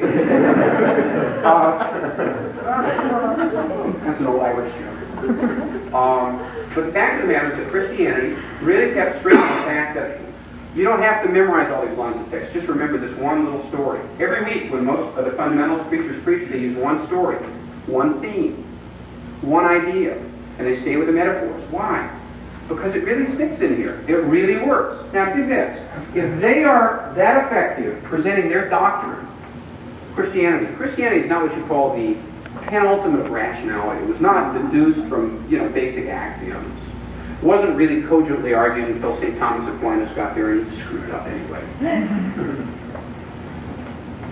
If they are able to present a viewpoint like that, which doesn't have a solid basis of reason, then I think certainly if we utilize the tool of using parables and metaphors to communicate, that we can communicate more effectively politically. Does that make sense or not make sense to you? Wouldn't you like to be able to, in a sentence, say to somebody, "I don't understand why you're opposed to prostitution. Seems to me." Didn't have to finish it, did I? There are ways of communicating these ideas again and again. Metaphors are one of the most effective ways I can think of. Now, we are going to practice using metaphors to communicate. And we're going to spend a good chunk of this afternoon. As a matter of fact, slide 322. After I give the following story, we're going to take a break, then we're going to get together, and we're going to work on metaphors for political problems. How to communicate Free market solutions to that. Would you like to do that? Would that be valuable? Okay. Here's one that I've always liked, and I want you to remember something. Just because Michael gave you a story here doesn't mean you can't use it totally without credit in Canada. You know, I'm here as sort of a wetback. I'm doing sub-market labor. I'm not protected by OHIP, and I'm damn glad. I am not here at the request of the Canadian government. If I were, you should worry. They got something up their sleeve again. No, they don't. But there's a story I like to tell, and it's a metaphor that I use. See, one area that really disturbs me, two areas that scare the hell out of me. One is education. Education is the key to the future of the world. And by education, I don't just mean schools. You don't find, education isn't buildings, it's not books. This isn't education. This is education. These aren't education, these books. Education goes on here, and here, and here. And with a mind that's got a question mark instead of an exclamation point, that's where education goes on. Education goes on every day. I've gotten more education on the streets than I ever got in schoolrooms, which is a shame. It says a lot about the educational system, about the school system. That's one area I want us to work on metaphors on, is education, because I think that's got to be the key, is to free up human minds. If you free human minds, everything else follows, right? It doesn't take too long for people to go, well, we've got free market in education. Oh, what would be fun to do next? Free street. What? Free street. That sounds good to me. I could work with that. Now, one area that really concerns me, though, is welfare. Now, you find that most liberals argue that welfare is there for the good of the poor. And they're doing this to assist people in need. And most right-wingers are saying that bums are on welfare and they're basically cheaters. And that left to their own devices, they're using their food stamps for Cadillacs, color TV sets. No, isn't this really, if I wanted to really parody the situation, aren't the liberals basically saying they're people, they're poor, they're hungry, they're needy? You can't let them starve. How can you let them starve? Yeah. How you can't let them starve, you can't stand by and allow it to occur. And the conservatives are going, ha! Starving, huh? Let me tell you this story about this welfare mother getting paid for being a brooding mare for welfare. Paid to just produce, just like a breeding cow. And you know what they're using their money for? They're using it either for alcohol, or soap operas, or color TVs, or Cadillacs. Or maybe Cadillacs with color TVs in them that have soap operas on them. And they're using their food stamps. Who needs food stamps anyway? You can't mail a sandwich.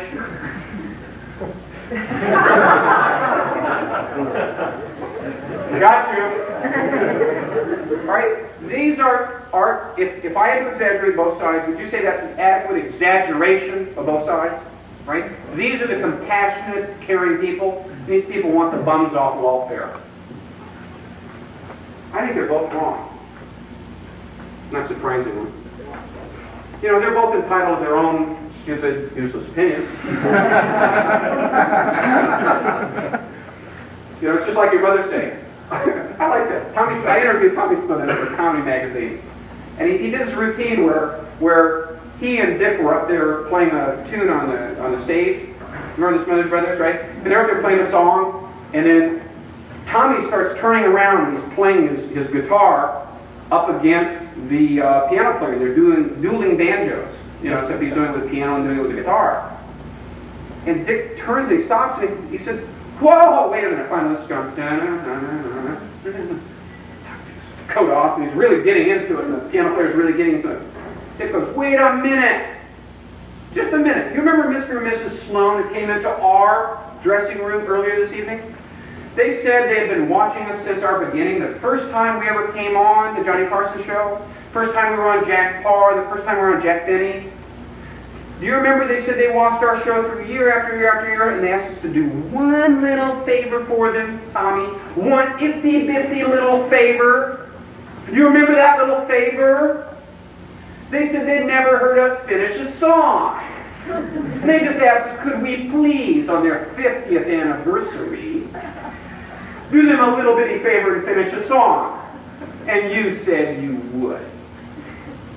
What do you have to say for yourself? And you know, Tommy looks down and he's got this cool. Fuck me. The whole audience is on the floor because Tommy said that. Right? I was falling over laughing because I just think this is hysterical. And Dick said, Dick shocked. What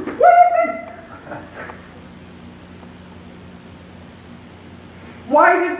Why would you say that? Piano player told me to say it. The piano player told you to say it? He looks over the piano player. The piano player goes, yeah. Oh, you're doing it because the piano player told you to say it, right? Yeah. Piano player told you to go home, you go home.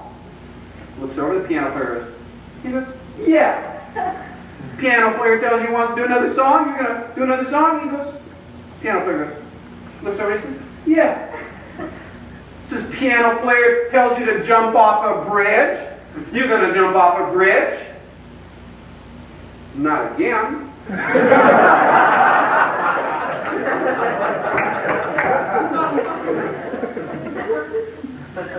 I know you're wondering what this has to do with people on welfare.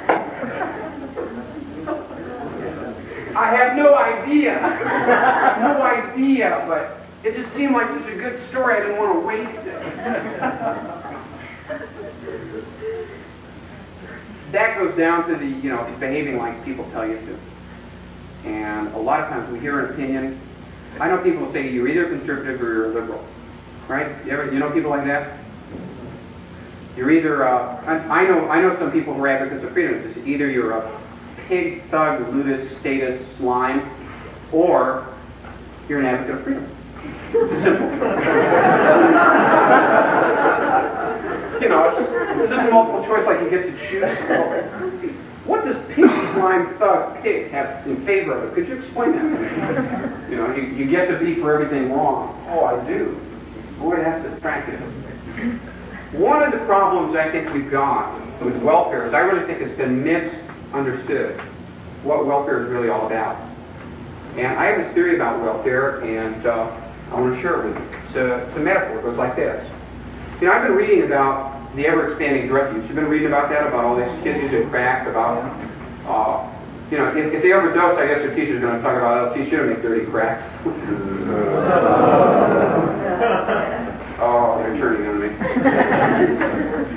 It's okay, you weren't my friends much before, so not really that big a jump. I've been reading about all these kids using drugs, adults using drugs. I've been seeing on 60 Minutes where parents and kids are going in for co-detoxification. Where the parents are on this stuff, the kids are on this stuff, the whole family goes into care unit. You have those hi, do you have lots of money and a drug problem? Come on in. Right? Well, there are a lot of people who really have that drug problem, and the way it's characterized is this. I want you to figure out, you got a young kid who's not really that worldly, and they've been told everything in the world's wrong. Don't touch yourself, you'll go blind. Never let a boy see this, or you'll be sorry. You might be Miss February too, but you'll be sorry. And you've been told don't do certain things. Well, anyway, the way drugs work is like this. You get an innocent young person. This person is offered some drugs for free, right? In this way, it usually works. The first time you ever tried marijuana, for those of you who tried marijuana, if you haven't, maybe have a friend that told you the story that the first time he tried marijuana, she tried marijuana. They'll give you stuff like, hey, it won't kill you, just a puff. They do the same thing with cigarettes, but that's legal. Alright? But marijuana, just take a puff, it's not going to kill you. They take a puff and they don't die. Right? Yeah. Come on, lie. Just try it once. You aren't chicken, are you? Come on, just try it once.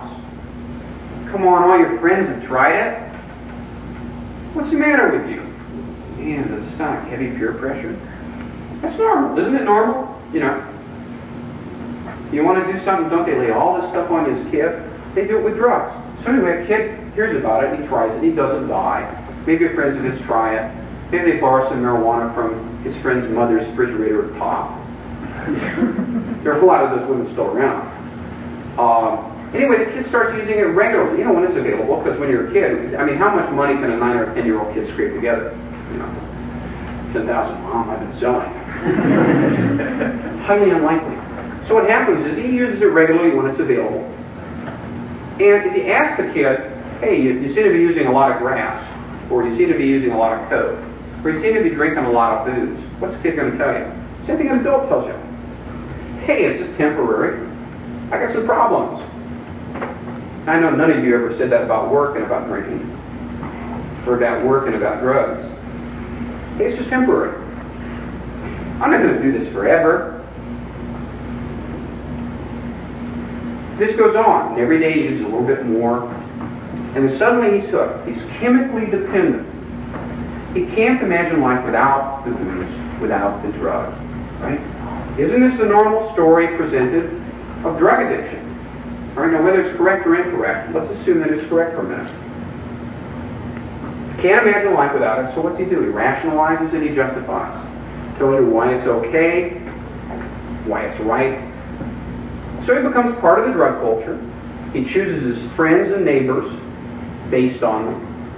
And his life revolves around getting drugs, using drugs, going to parties with drugs, sharing drugs, carrying drugs, avoiding getting caught with drugs, putting drugs in his locker, hiding drugs in his locker, having her girlfriend carry it in her purse because she's going to be searched, taking it over to a friend's house because her friend's mom is gone. Right? This is all part of drug use. And then finally what happens is this person loses his independence, right? Because the drug owns him. The drug says, I own you. You're mine. You can't do it alone. Well, me to die. Or the booze will say, what's it look like when you're clear-headed? He loses his independence. The drug owns him. He loses his self-respect because he knows it does. How much respect can you have for yourself if you're kneeling before the great God marijuana, the great God cocaine, or the great God drugs? And it snuffs out his ambition. I've seen a lot of lives ruined by drugs and alcohol. And a couple times in my life when I thought I was going to be one of them. It's a hard life. It is a hard life. And you've known friends like that. And you get one more wasted life.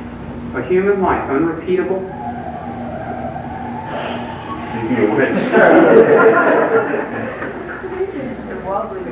Capital banshees. So you get another human life wasted.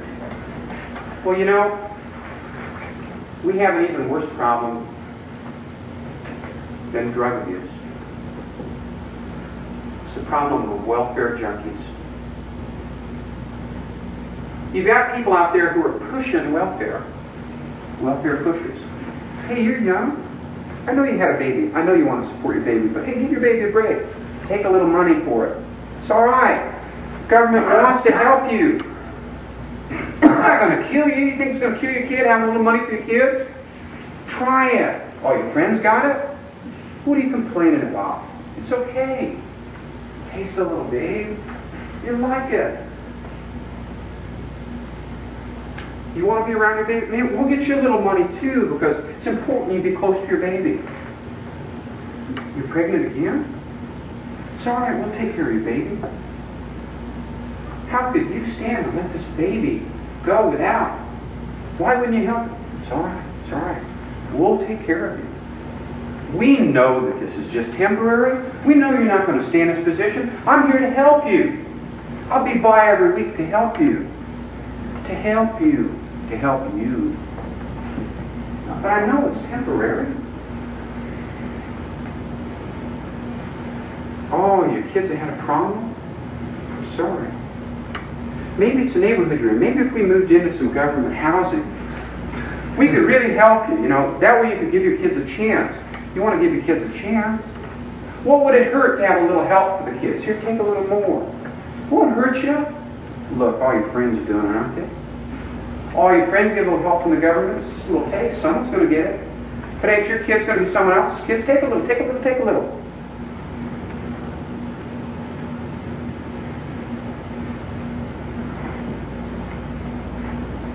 I know you've been on welfare for a while. I know you've been taking assistance. It's hard to get back in the job market, isn't it? I think that maybe we ought to put together a job program for people like you. We'll get you in the program for 2-3 years, get you ready for getting back in the job market. We'll pay you $150 a week, tax-free. How much you have to earn to take home $150 tax-free? $220? $230? Hey, now out of the $230, what do you got to pay for? Clothes? New clothes? Got to pay for someone to watch the kids, right? Now how much do you need to get away from the house? $290, $300, $310? Don't worry. It's all right. You have a right to this. You have a right to have decent housing for your children, decent housing for yourself.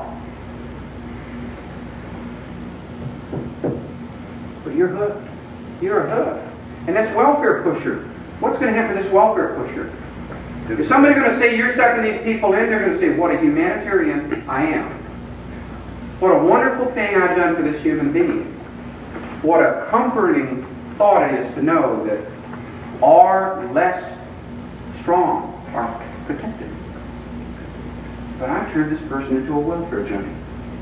I own that person. How can you respect yourself when you know I'm going to come by every week and look in your house and make sure you don't have any food in the fridge?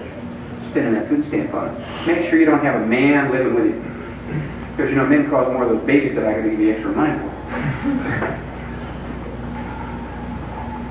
And of course, if you don't treat your kids the way I think you ought to, maybe we'll take the kids away from you. And then of course, maybe you need psychological help. I'll bring somebody by to talk to you. They really care about you. You lose your independence, you lose your self-respect, you lose your ambition. You become part of the welfare culture. I'm the pusher. If I'm getting you on the welfare, how many of you believe that a welfare worker is paid extra money to get people back in the job market? How many of you believe that if I get people and say, good news, I have no caseload, every one of my people are working, the boss is going to say, damn fine job, wish we had more like you. He's going to go, we're going to have to take budget cuts. I'll have to move you to another department. Why can't you go find some more people who need the help? So you're going to be out knocking on doors. Hi, do you need help? Just try a little. Just try a little. Try a little. It won't hurt you. You won't lose your self-respect. And what have I done? I've been pushing you into welfare. I've been sucking you in just the same way those drug pushers have. And when it's all over, what happens? The welfare owns you just like the drug owns the junkie. Where's your self-esteem? Where's your independence? Where's your autonomy? Where's your dignity? How much dignity can you have when you live at someone else's choice? When they can cut you off without a penny? How much respect can your parents have for you, your children have for you, without looking up to you? It's awful hard to look up to a father or sister who drinks beer all day and doesn't work. It's awful hard to have respect for a mother who doesn't work. And it's awful hard to learn good work habits when your parents don't work, isn't it? That's what happens to your kids. They learn that it's respectable to be on welfare. They learn that it's respectable to be dependent. They are victims. They've been conned. They've been lied to. They've been defrauded. They've had their dignity stolen from them. They've had their autonomy stolen from them. They have had welfare pushed into them, into their veins, just as much as a heroin pusher did it to a junkie. Now, I have a question for you. Does that metaphor give you a new way of looking at welfare? That's the way I literally look at welfare. I came on that idea one day and I started looking at the victims. The real victims are the people on the welfare. They really are. They've been totally conned. They've been totally conned. Now, it hurts me because it takes money out of my wallet, it takes money out of your wallet. But you got your dignity. You got your family. You got people who look up to you, rightfully so. What have they got? Nothing. Nothing. Unfortunately, oh, did you? Okay. No. One of the problems about communicating ideas is showing people new ways of looking at it. If you can show somebody that metaphor, they're going to have to take a good look and find that the real problem is finding a way to get these people into the job market, not onto the dole. Into self-respect and out of dependence. That's when you got to come up with a solution. It's important being able to come up with a solution. But I want you to realize that that metaphor that I gave you, which you're welcome to use, may enable you to have conservatives and liberals take another look at it.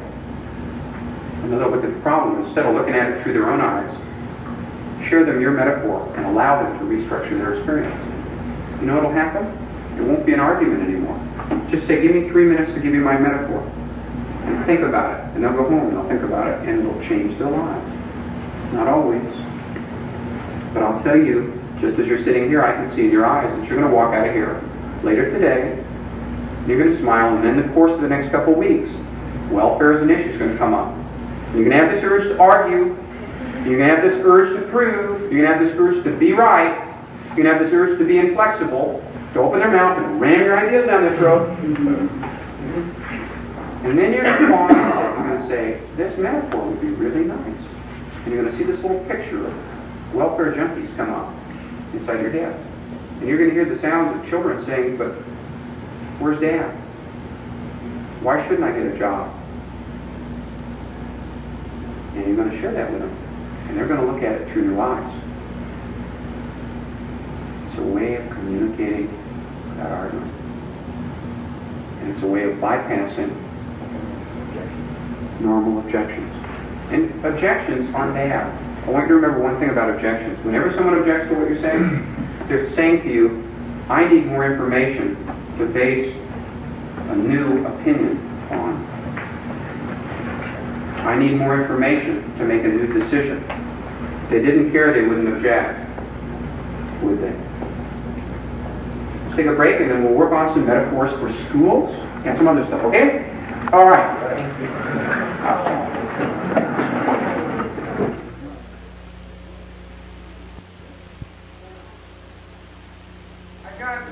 I've got some good news and some better news. I like the good news, and the better news will really screw your whole life up.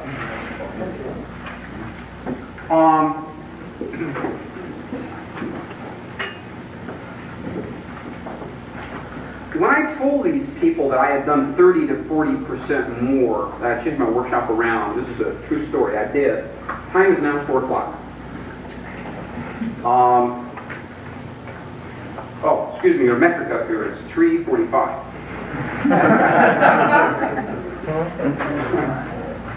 I didn't say, I've been anxious all day. I ended up putting more material in the workshop than I had planned on. So we can do one of two things. See which, we'll put this up in the old democratic fashion where the majority crushes the minority beneath their, nailed boot. The kind of things that keep society together, cohesive. The kind of thing that makes you glad to be part of democracy. It's a spiritual equivalent of lynching. You can write that down. It's obvious.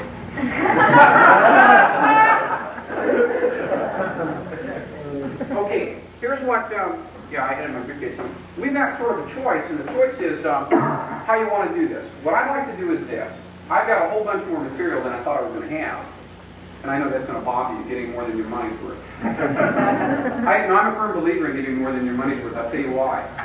If you give people more than they ask for in value, if you give people more value than they pay for, they'll bust their backs getting even. Right? Isn't that true in business? You go to a good movie, don't you recommend it to your friends? You take good care of somebody, don't they feel just really good toward you? You serve your customers well, don't they recommend you? Don't they do repeat business with you? It makes sense as a way of doing business. I did end up with more content than I thought I was going to. Here's what I'd like to do.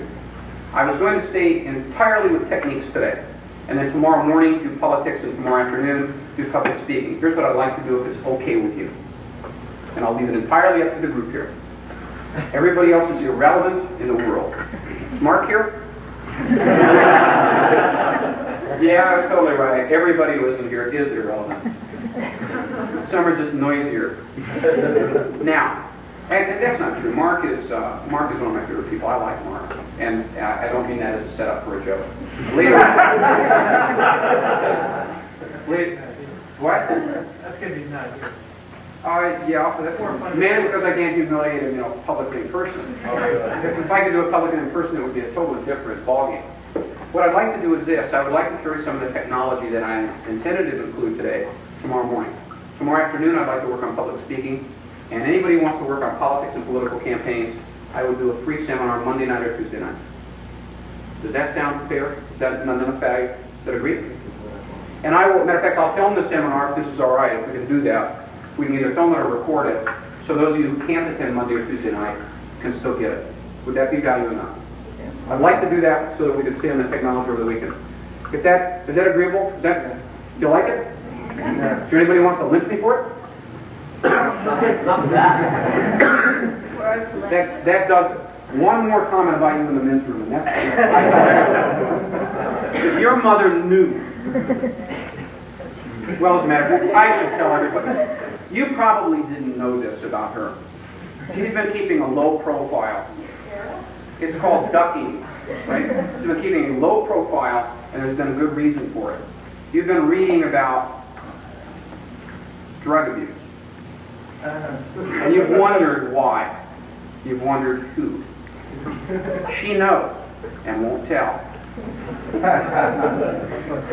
It's up to you entirely whether you bring the subject up to her later, what her connection is with the drug culture, what remarks, if any, she's made in drug encouragement, and whether or not she's ever been associated with known drug users. I don't know anything about it. She knows anything about it either. But if she did know something about it, wouldn't you want to know?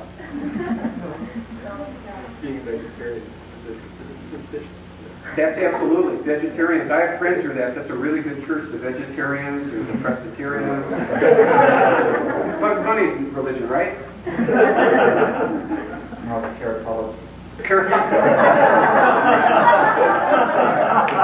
I like that.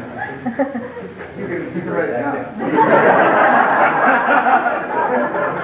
No, not obvious enough for me. Okay, now, I was asked, and let me share a little story. What a surprise. Shit, we're going right by us. Now, in 1976, I ran for U.S. Congress, and there's a strange story behind that. True story. 1969, I was appointed to the United States.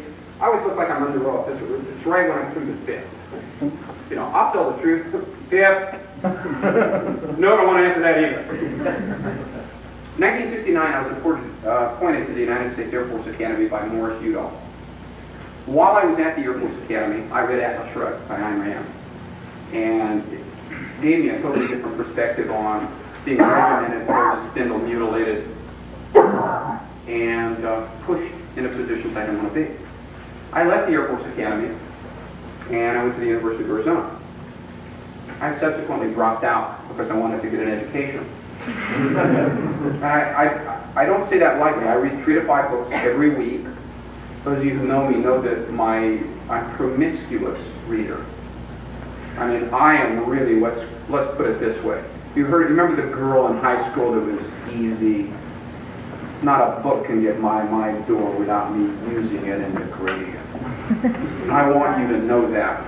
No, I do a lot of reading, and I do it for a reason. I think the lust of the eyes, I think that the hunger for knowledge is part of the human makeup. I really think that one of the most important gifts you can give somebody is a desire to know, a desire to understand, a curiosity, a wonderment, a sense of the awesomeness of everything in the universe, because it's a wonderful world we're in. And a lot of that you find in books. And it's cheaper than learning it step by step on your own. This way you don't have to reinvent the flat tire. You can read about someone else reinventing the flat tire and go, boy, I never stooped to that.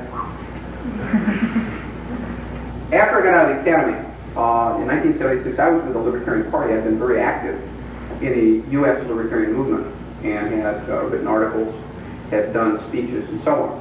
1976, I ran for Congress against Morris Udall. Morris Udall was the man who appointed me to the Air Force Academy. It was my way of saying thank you.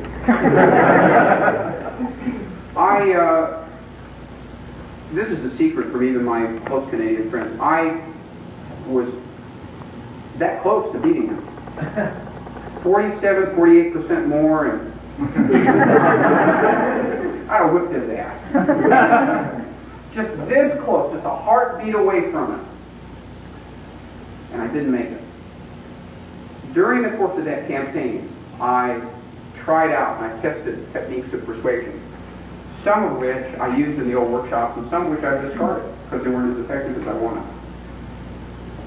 It's a wonderful opportunity to practice for free because they had a Republican running, and Republicans are like, you remember in the Bible when they talked about the publicans being the bad guys? The Republicans are sort of like recycled publicans. And then they had Democrat, and everybody knew Morris Udall was going to just win the election, hands down. Everybody knew the Republican was there because they needed some sacrificial lamb. And this fool believed that they were going to help him. Yeah, go ahead, Larry, we'll help you. Yeah, go ahead, lead the troops. I know there are 5 million Indians. Hey, we're behind you. A long way. All right, the media knew that there was no chance the Republican was going to beat him. The Republican didn't know the media knew, and he believed he could beat him. The Democrat knew there was no way he was going to get beat. Ain't no way to beat Morris Udall. So when I ran for office, I knew that I stood no chance of winning. That takes an enormous pressure off you, right? Somebody says, you think you're going to win? No way anybody's going to beat Morris Udall in this district. Well, then why are you running? That's a very good question. I'm glad you asked. Anybody who knows me knows that whenever I set somebody up like that for media, my next shot is just sort of like my way of setting them up for a 1-2 combination. That enabled me to communicate my ideas. Is the whole reason I got involved in politics is because of the war in Vietnam, because of the growing American government, because it became very clear to me that I wanted to look forward to someday when government would allow people to be free, when it would protect their rights, not violate them. And it's not just selfish, it's not just for me, because I figure at some point I'm going to die, and these schmucks can't take any more than I leave them. If they want to recycle my chemicals from my body, I guess they could. But if you want to leave a mark in your life, if you want to do something really significant, you could write a great book that would influence generations. Or you could change a whole society in a way that would enable Da Vinci's and Michelangelo's and Einstein's to flourish. Wouldn't that be a wonderful thing to do? To make it possible for the best and brightest to grow easily and not be crushed. Not be crushed by the system. Not be bent so that they can't fully express themselves. And I see a lot of that potential. You see it in children all the time, you see it in adults. And you say to yourself, I don't want another war, I don't want another destruction of these people by government. That was the reason I got interested in political persuasion, is I really think that we have the best product in the world. It's called freedom. We have the best product in the world, and we can't give it away. You want to try a fun experiment during lunch hour tomorrow? I will guarantee you it's likely to get you arrested if there's a cop. Fun experiment. No, it's perfectly legal. Go into your wallet, take a 20 out.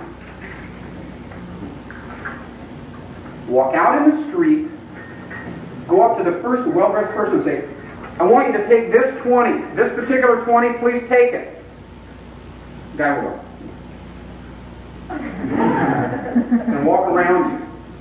You could walk around the whole block and say to them, this is a perfectly legal 20, it's a good 20, I want you to take it, it's valuable. Would you take this from me, please, sir? They won't take it. So I said a normal person.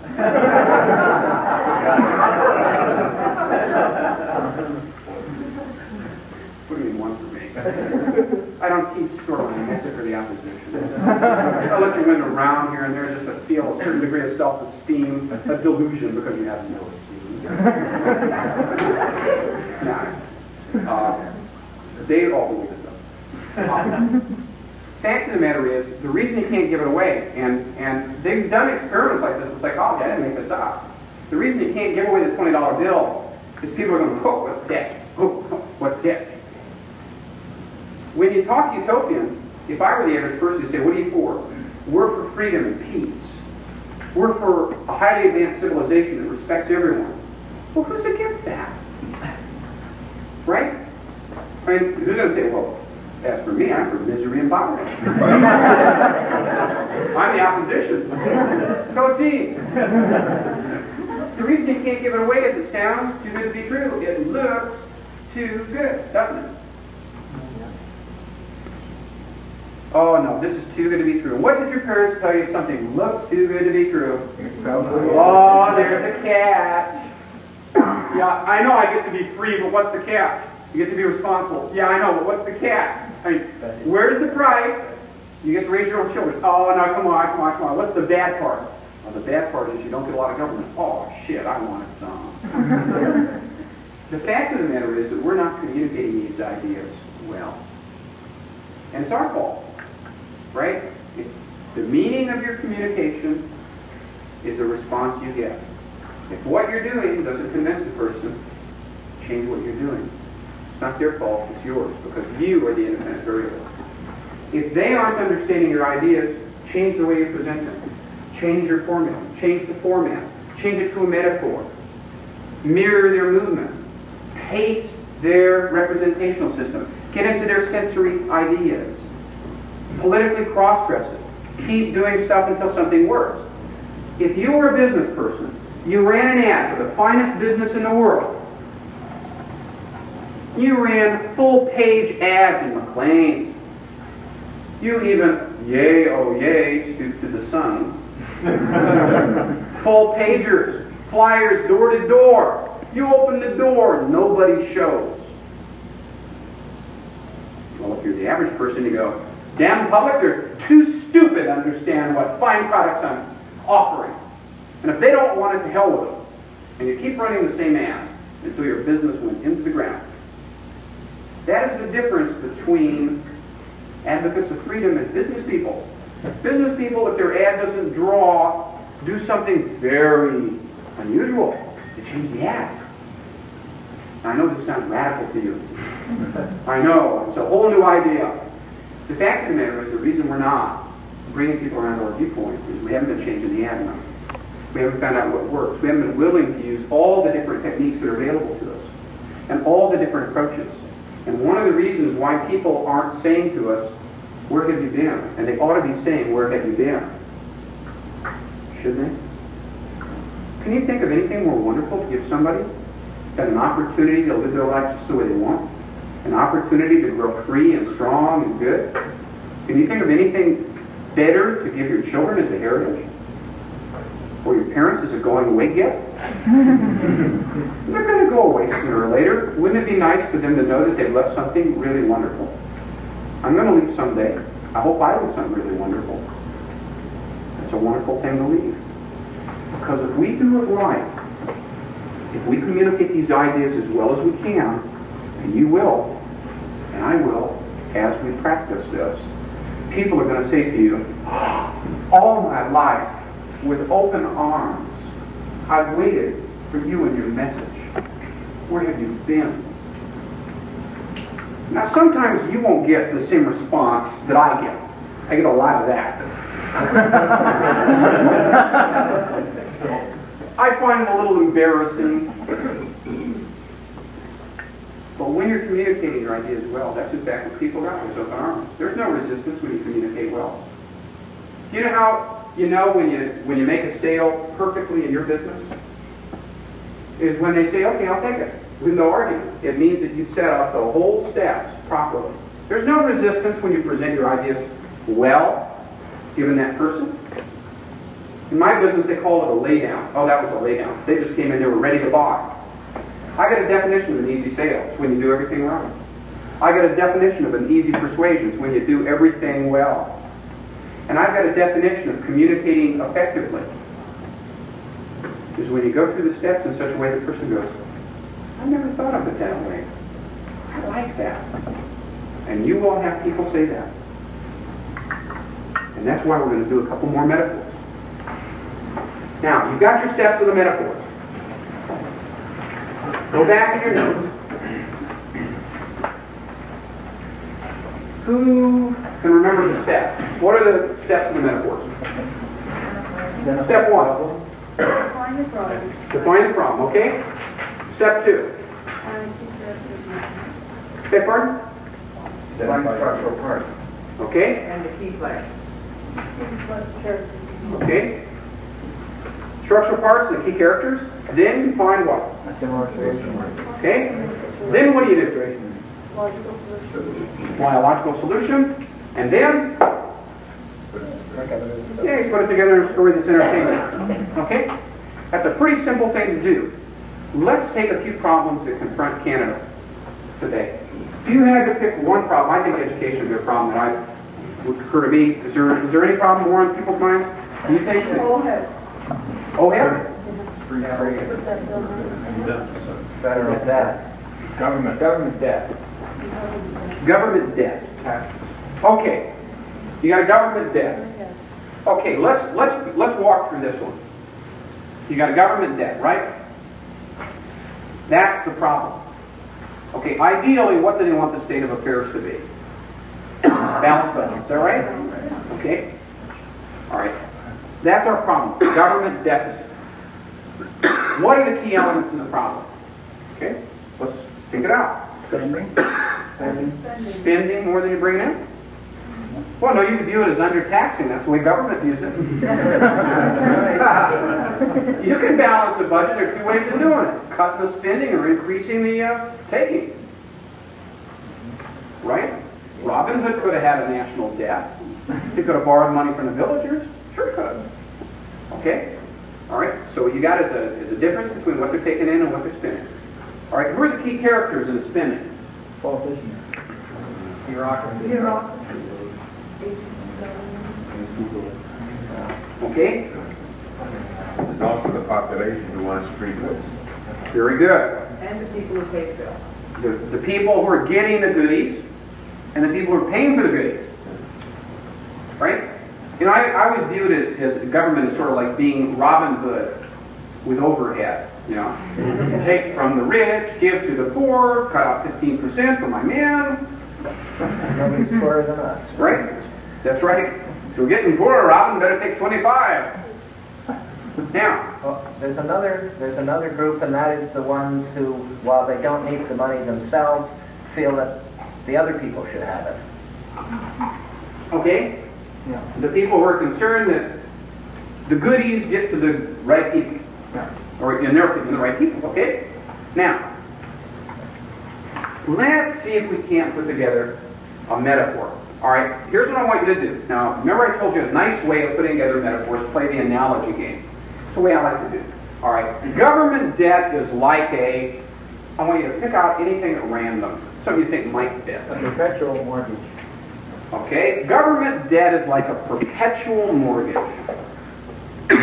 Okay, how would it be like a perpetual mortgage? Let's give some elements of a mortgage that would be similar to the government debt. You borrow money to... All right, you're borrowing money. Are you paying interest on the debt? Yeah. It's a good chunk of your debt. The interest is like the U.S. debt. You know, they're like, we've got a national debt. Why savings bonds? Well, excuse me? Isn't that part of the national debt if I buy it? Shut up. Now, all right, it might be like a perpetual mortgage where you're paying interest on it. How else might a mortgage be like the national debt? We're all living in the same house, but that's what it is in the mortgage.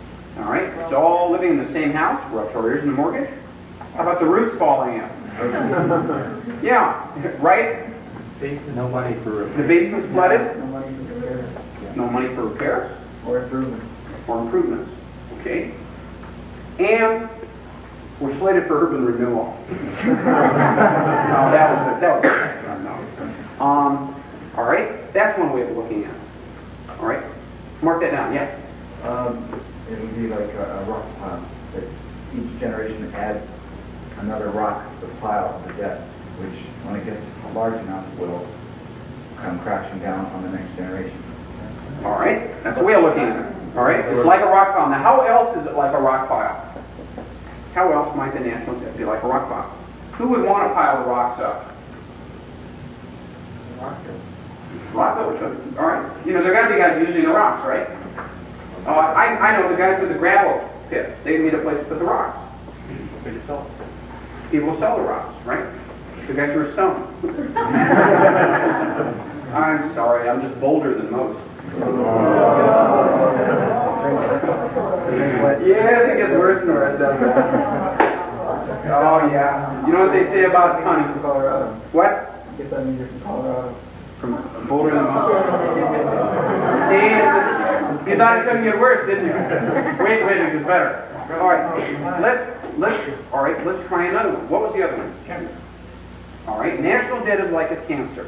How is it like a cancer? Grows in you. It multiplies. All right, it multiplies. You get if it's not cut back, it keeps going. A whole bunch of professionals who think they know how to cure it and don't really. If you're following most of the stuff that our National Cancer Institute and USA have, and I'll bet yours, what they're into is treatment of cancer after you get it, because that's what bread is. Preventing it, they go, oh, we don't want to prevent it, that's a growth industry. Hey, it really is. Hey, think about it. Look, March of Dimes. You remember the March of Dimes? When you were kids, in the USA, they used to have March of Dimes. We all brought our little dimes in. President Roosevelt had polio. We were going to end polio. Right? They get the safe and vaccine, right? They get the polio prevention stuff, right? We prevent polio. I mean, you're talking about an extinct disease down there, right? Does the March of Dimes say, well, we've done our job, we'll go home? No, they found 4 new diseases that they thought would be incurable and kept rolling right on. That's a true story. But that's good, though. Yeah, well, if they do as well as that as with polio, I'll give them a couple dimes, right? Cancer is carrying on. If you deduct your hospital resources and make you less able to cope with the rest of it. Nice, very nice. Uses up your healthy resources. All right, how else might it be like a cancer? Lots of therapy. Oh yeah, everybody's a therapist, right? Like everybody's a doctor. It's unproductive, right? The national debt, I mean, who profits from the national debt ought to be a good question to ask, shouldn't it? They certainly do. The people who lend the money are picking up interest. That's true. That's gospel. Everybody says they want to cure it, but nobody really does. How about this? The national debt is like a life support system on a brain dead patient.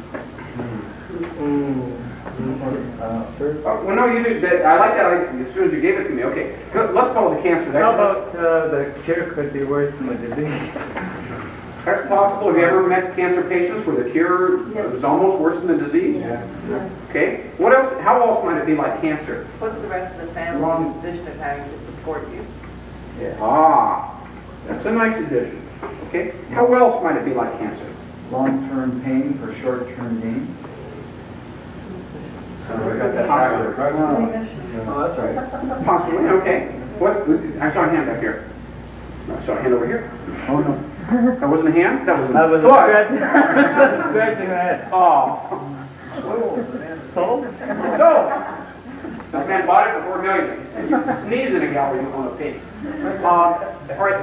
What else is the national debt like? A poorly run business, How is that?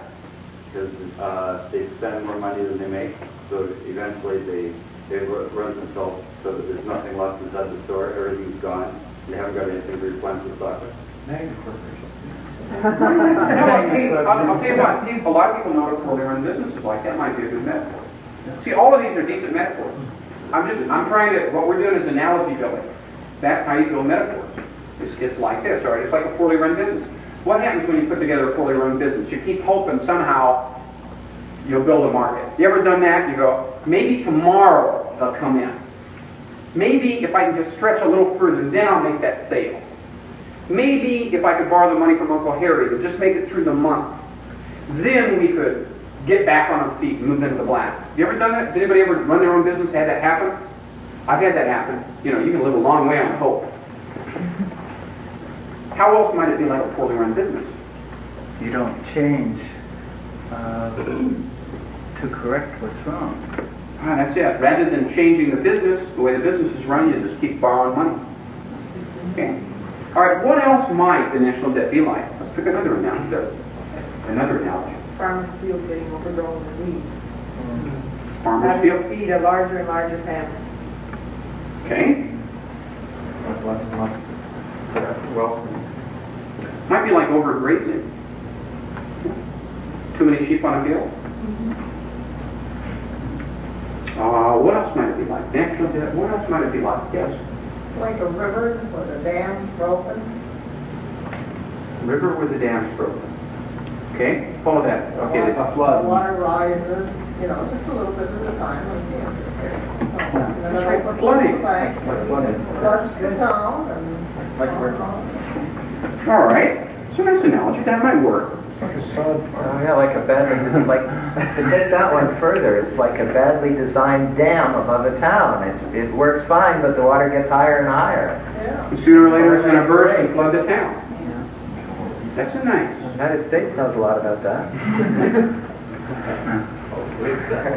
Well, I view it as sort of our contribution to surfing.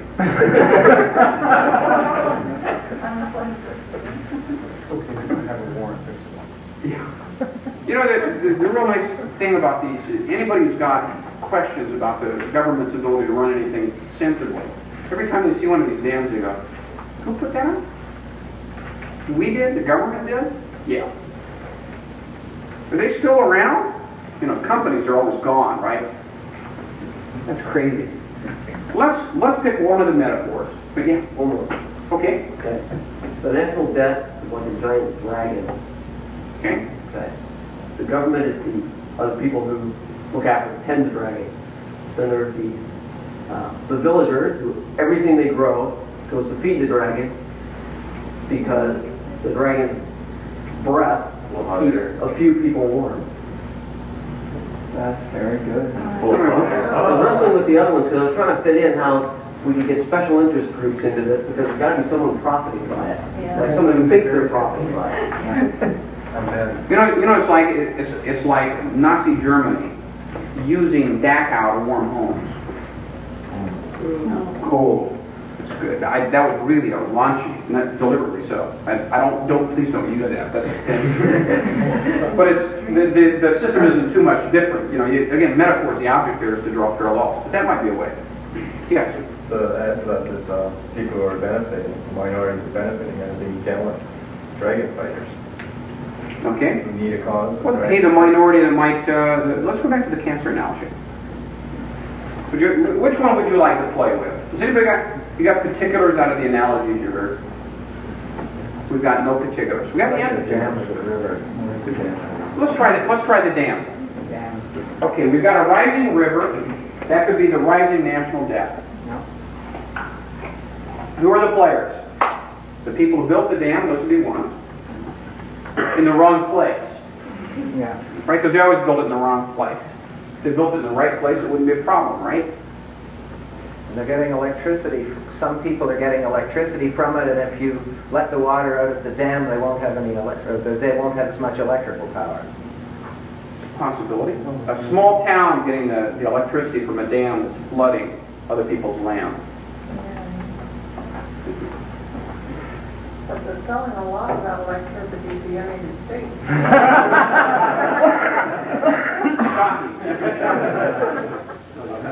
People upriver with This is what's called current events. Hey! Well, you have people who are above the dam with a beautiful lake, and people who go over the dam and don't have a flood in it. Good point. Let's try this analogy.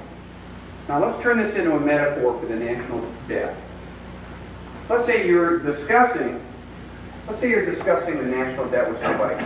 National debt is something that's esoteric, right? The national debt. You can't touch it, kick it, hit it, because it's divided all up among all these different banks and different lending institutions. and people who owe money to these people. It's hard for you to visualize, isn't it? Belongs to no one. National debt. But anybody can visualize a dam.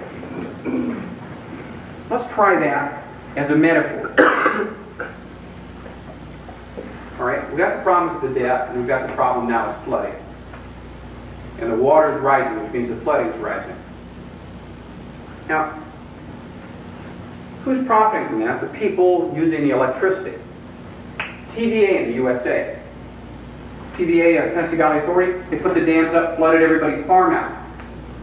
Right? The water was rising, and they're saying, how come, Ma, you notice the river's a little high? Yeah, it's going to keep going up for about the next 5 years. It is? Yeah, well, we got to move it. We'll be under about 30 feet of it. Why? They need electricity. Oh, so you have to move? Yeah. That's where your flooding works. So the flooding is occurring to the people with the water backing up in the dam. But you need the dam to get the electricity to the field. So you're flooding out all these villages. These are people paying the price. Okay, we've got that. Now, what would be a logical solution? Break the dam. We don't want to break it right away, because then you got flooding of everybody beneath the dam. Open it more. All right, you need to drain it out. Right? Wouldn't that be a reasonable solution, so that you don't have the flooding up there? Now, of course, then I want you to keep in mind something, that if you've got a dam as your metaphor, you're presupposing that it's a good idea to capture at least some water, rather than knock the dam down. Yeah, you had a question. No, I was afraid then they let the beavers build their own dam.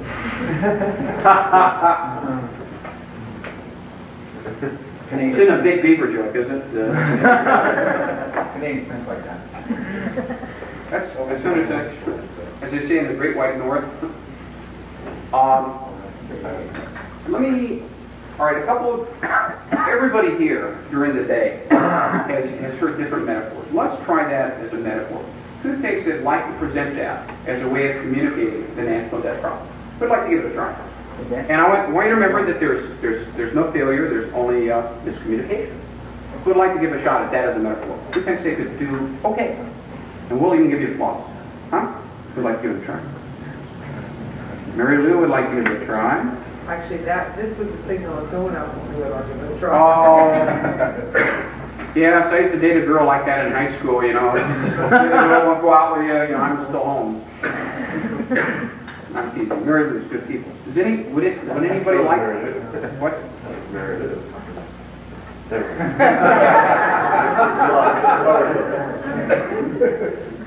Stand up and apologize to the class. I've always wanted to do that. Okay. Who would like to use that metaphor as a way of communicating? Who would like to try it out? Your friends will love you. Your neighbors will respect you. Your fellow advocates of freedom will humiliate you. Anybody like to try it? We sort of left out one step, which is what solution are we trying to push? What was the solution that we thought was the right step? Drain the dam on the flow. Drain the dam. You don't want to. If you're going to use the dam metaphor, no pun intended. If you're going to use that as a metaphor, you have to keep in mind that your metaphor will control your solution. You got to keep in mind that. With cancer, you can say cut the cancer out. With the dam, you say, well, what we need to do is lower the water level. We need to drain the dam. And then deconstruct the dam because it shouldn't be there in the first place. Take it down and put it where it ought to be. Let's say in private debt. There's about 3 ways to do it: increase taxes, cut spending, or print money, or inflation. Yeah. Mm-hmm. So. Accountability. Okay, well, what we're talking about right here is you're correct. That would be also a way of balancing the national debt. So Counterfeiting. which What we're recommending when we're talking about draining the dam is we're talking about reducing spending, aren't we? Right? We're not talking about adding more water because that would be the revenue. We're not talking about printing out more because that would be melting icebergs or something like that. Or calling, rainmakers. Sure, all of a sudden comes down. Let them out again. What we're talking about is letting the water out. Because usually, isn't that the better way to balance the budget? Is to lower the spending. That's what you want to do too. It gets, government is like DDT in the food supply. Once it gets into the food chain, it doesn't get out. Once it gets into the economy, it tries not to get out. Let's try that as a metaphor. Mary Lou, would you like to give that a shot?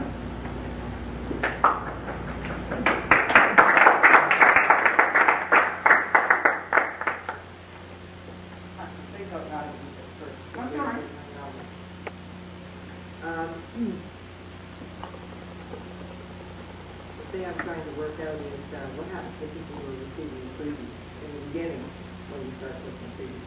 So let's assume that the national debt is like water being dammed up. The reason it's done is because the people below the dam can get cheaper hydro. So they're having the hydro subsidized by the fact that the people above the dam are losing fruitful land to grow crops and turn in income. So the guys on the top of the dam, as the dam water level of the dam is increased, lose more and more of their ability to make money and also lose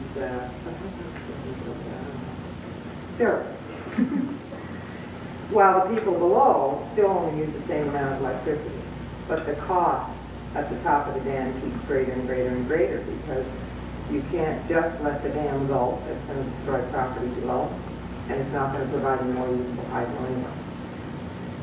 I think the solution is we have to, first of all, find a way of not destroying the resources of the people above the dam and allowing the people below to replace the benefits they're getting with some other benefits that they generate themselves.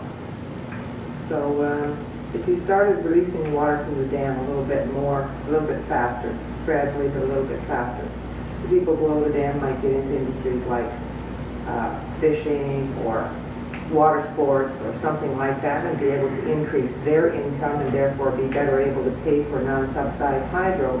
At the same time, the people above the dam are reclaiming more and more of their land, better able to produce, creating enough money to compensate for the fact that the people below were doing without a subsidy, and in general increasing the ability of everyone to produce more while not causing any damage to anyone.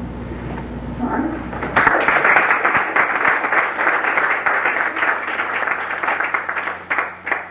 A lot of times you won't consciously make up metaphors. I'm asking you to consciously go about it deliberately, cold-bloodedly, carefully, clinically in a group environment. That's not always as easy as sometimes you just hear a metaphor, you hear a simile, you'll hear an analogy, and you go, wow, that's great, I can use that. Boy, that's really neat. You know, welfare junkie. True, I can use that right away. Ayn Rand, the Comfortita, what a wonderful metaphor for education, to what government-run public schools do to children's minds. The only thing it didn't talk about is what it does to the minds of the teachers. That's just an article. Hey, that's an article. One thing the new lefties have really done back in the States about 15 years ago is they were pointing out the consequences to people who want to teach government-run public schools. What it does is it absolutely stifles creativity in teachers. Excuse me, you're not wearing the same colored suits. You're not teaching the same course. Yeah, I know we got a better course this time. I'm sorry, it's not on the curriculum. It's not allowed. It doesn't within the budget. You can't do this. You can't do that. You're not using the textbook. You're not using that. Metaphors in those areas would be very useful. What would be a good... Let's talk about education a little bit. All right, we talked about the death. That might be a way. You can use the cancer analogy. Cancer is a way of doing it. You can say, you know, that the death is like water above the dam. People below the dam love the national debt because they're getting free electricity. Right? Free electricity. It doesn't cost anything. What they don't know is back up the dam, a lot of the farms are being flooded. A lot of people's livelihoods are being washed away. Isn't that what happens with the national debt? You get missed investment, and the money ends up in wrong areas. I'll give you an example you might remember. Remember the government loan in the U.S. to Chrysler? Government guaranteed the debt. You know what Chrysler did? Chrysler lent a whole bunch of their vehicles, which they couldn't sell because they were garbage, to a company called Jartran. You've seen them? The rent a trailer, Jartran, rent a trailer, they're all, if you look at them, Chrysler products. Subsidized government money was used to subsidize Jartran. Jartran then went against a company called U-Haul. U-Haul had been earning a profit, didn't ask for anybody's protection, anybody's support. They had developed their own market. So what the government did is they subsidized a competitor to U-Haul. With U-Haul's money. With U-Haul's money. What? That was really nice. Man, that's fair. This is called free competition. The handicap system's like golf. What's your handicap? Oh, 15 billion. Okay, start off. Using a metaphor like this is a wonderful way. Just try the conversation. You know, the national debt's a lot like, and then just go right into the analogy and say, you know, like a national debt, the way you got to do is you've got to release the water, let the people beneath the dam know that you're cutting off their electricity, that they have no right to get their electricity at the expense of flooding other people's farms, and that there are safe, economical, sensible ways of getting electricity without ruining other people's lives and livelihoods and fortunes. Doesn't that make sense? Matter of fact, I'll use that later in another workshop sometime. Actually, I'm not doing the weekend workshops anymore. They're too demanding. They really are. You have no idea what it's raining. I know what you're saying. You think it's boring for you, Michael. What about us? That was cool. Okay. Let's try with schools. Let's talk about what education is like. All right, let's talk analogies. First, let's talk from the perspective of key characters in the schools. What's the problem in public schools? What are the basic problems? Here's some idea. What are the basic problems in government-run public schools? Lack of discipline. Lack of discipline. No, it turns out I'm literate. Okay, they're not educating. They're not educating. That's one problem. What's another problem? Stifles creativity. That's another one. Would be another one. They're like factories. They're trying to turn out buttons that all of this thing. That's a nice one. That's it. That's another way of looking at it. Okay. We've talked about the students. What about the teachers? Let's talk about the teachers. Who are the players? You got the kids who are players, the teachers are players, the taxpayers are players, and the school board. What about teachers? All right. Let's look at them for a couple of minutes. What? They have all this money. They can't even have the size class they want. Can't have the size class they want? They can't be physically demonstrative towards the children for encouragement. They'll get nailed with special abuse. That's right. They can't have verbal abuse in the classroom. What's that? They can't have verbal abuse in the classroom. It's almost all the guidelines. Yeah. In other words, punishing They right. can't impose. Really? They can't punish you. They should learn my coach techniques. Now, I never say anything to you, kid, but my old teacher used to say, "You motherfucker, shut up!" I ain't going to say that, though. I'm sorry. That was really in poor taste. And I apologize, but I just wanted to dramatize the point. Now I'll behave myself. No more 12-letter words. The interest is only money they receive. I think the last interest is actually to educate the children. Okay, There there. strikes and like compares different areas. Okay, there. A lot of teachers are being forced into unions they don't want. All of them. All of them. Well, that's even more than some. All right, some do want the unions. I find the people who usually want the unions are generally incompetent teachers. Well, think about it on an assembly line.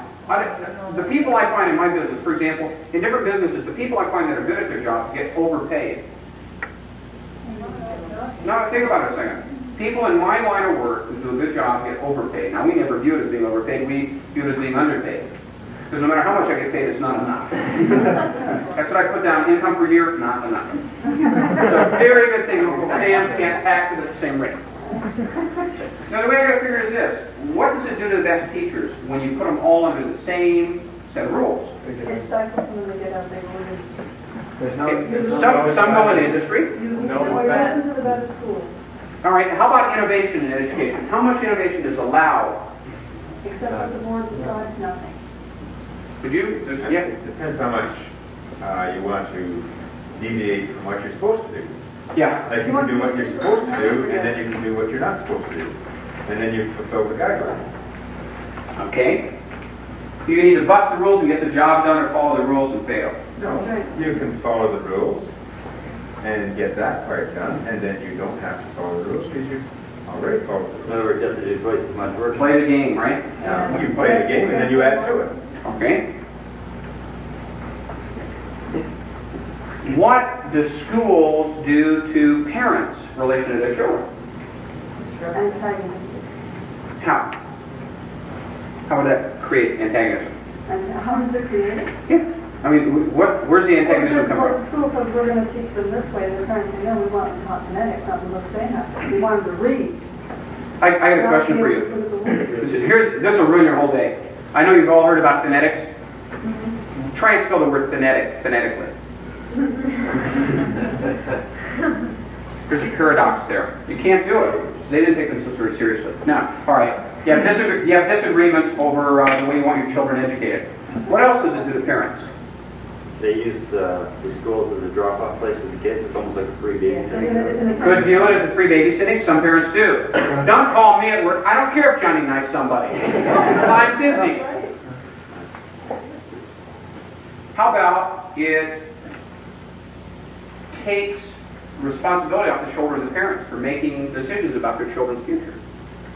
Yeah. Doesn't it really? It doubles the responsibility. Other people are jamming garbage into the kids' heads, and the parents have to work twice as hard to get it back out again. Yeah. But it takes a How lot about of that? responsibility. Parents who care, the parents who really care have got double problems because they got to take the garbage out and put in what they want, which might be other garbage or good stuff. We don't know.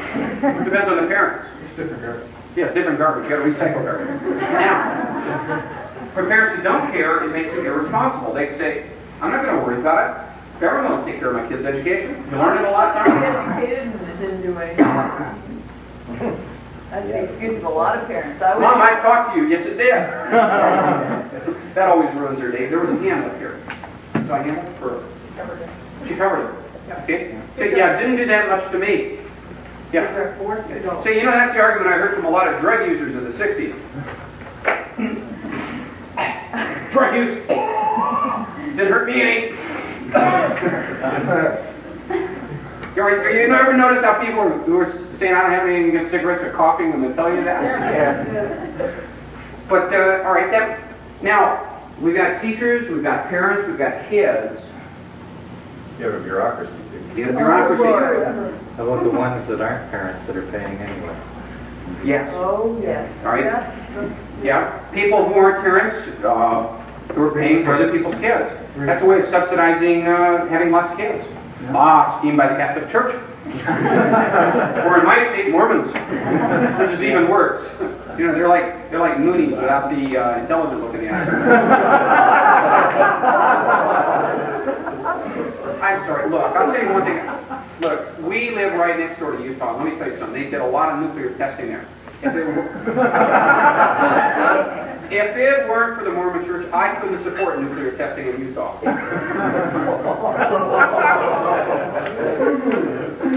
You know, so I want you to know that it changed my mind. Yeah. It also, something it also does is it destroys the nuclear family because it's the parents' responsibility to bring up their children and to educate their children and teach their children how to learn. All right. That's the thing that school doesn't do. It shoves stuff down. Destroys family relationships. It shatters family integrity. Okay? All right. It replaces education with consumption of facts. Right. Yeah. Okay? Now, we've got some of the problems here. Okay, we could, based on the different examples we've given, the different people impacted, I'll bet we could build 100 different metaphors on schools. I'm not going to ask you to, so you can go, are you ready? Okay, that's good. You're doing real good. You got breath. I'll tell you my gorilla joke later. The gorilla joke? Later. Yeah. You remember it? Yeah. That was a good joke. Pretend something real funny happened and laugh. That's good. Okay, let's figure now, in terms of schools, who do we want to focus on for the purpose of the metaphor? Which of the aggrieved parties? Children? Teachers? Children. The family? Depends who you're talking to. Okay. There's more here than meets the eye. But it's the children who are most affected because they're the ones who are in those schools. Okay, let's talk about the kids then. All right, let's talk about the kids. Okay, let's presume that kids aren't getting educated might be the element we'll talk about. All right, what kind of metaphor? Kids not getting educated in school is like what?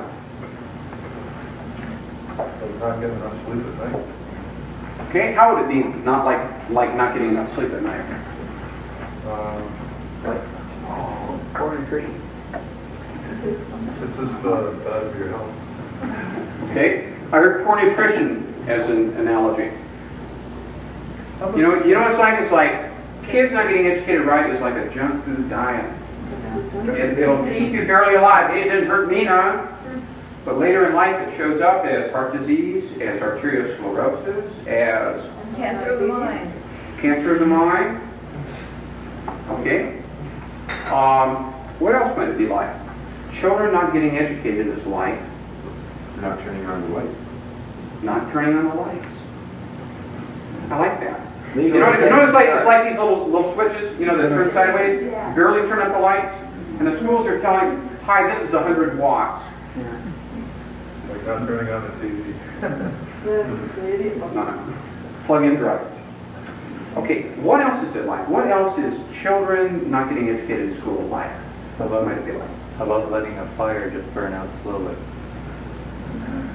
Letting a fire, letting a candle burn out slowly. Not the other candle.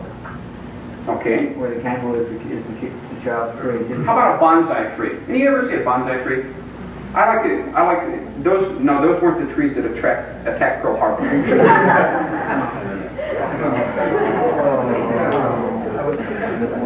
Those were zero trees? Oh, okay. I've never understood that. How would you call in a report 16 zero planes came out? Which was it? 16 and 0. I never understood that.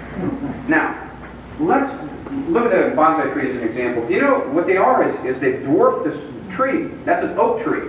What they do is they trim the roots at the bottom, and they trim the branches at the top. And they take it out of the ground like twice a year, I think it is, ceremonially. I believe it was twice a year. I'd be corrected on that. And as a consequence, it never grows any larger. Looks wonderful, looks exactly the way that the gardener wants it to look. But it can never grow up to be a strong tree able to protect folks from the wind. That might be an analogy. What else might not getting an education in school be like? Being jailed before they commit the crime. Being jailed before they commit the crime. What else might it be like? A drought. A drought. How? On a drought, you don't provide enough water for crops. As a result, the crops are malnourished and don't grow properly. Okay. Public education is like teaching children to unlearn. How about this? Somebody mentioned nutrition. How about this? The government-run schools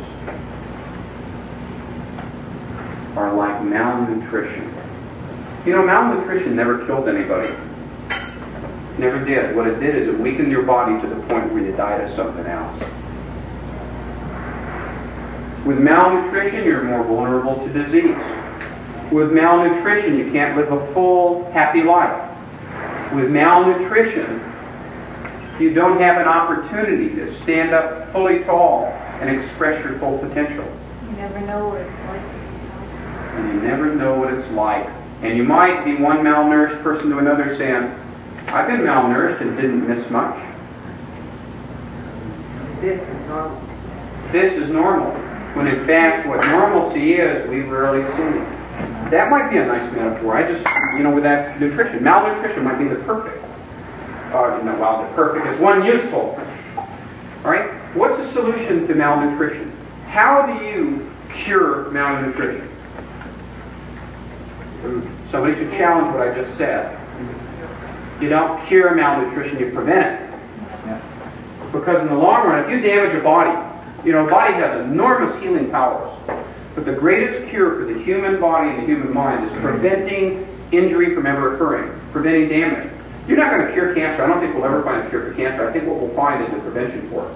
They may be able to treat certain kinds, but I think ultimately the cure for heart disease is preventing it. The cure for polio was preventing. The cure for malnutrition is good nutrition at home and on. And the cure is going to be what? Parents spending time with their children when they're young, teaching them the values of learning and questioning and asking. And holding that question mark up like a banner. And taking them into school and giving them that. Yes. Yes, but we just gone through an era where we said, parents must not decide for children what they shall do. They should not let them go to school and make up their own minds. So let teachers decide for them. You know that's a very good point, and you should have brought that up. Thank you. The point that she's brought up is exactly right. Here's the issue. The issue isn't whether or not children are going to make up their minds or going to be influenced by other people. They are. That's part of being a child. The question is, who's going to give the influence? Their loving family or strangers in a classroom? I would have unloving family. You're very good. You know, that's a good point. That could happen. But 90% of the time, I'd say that if the family realized it was their responsibility to raise their children, there'd be a little more love. Could I just get my answer on That's it? a good point. Yes, please. A child's mind is like a blank page. You don't write on it, someone will. Oh, I like it. Is that a line?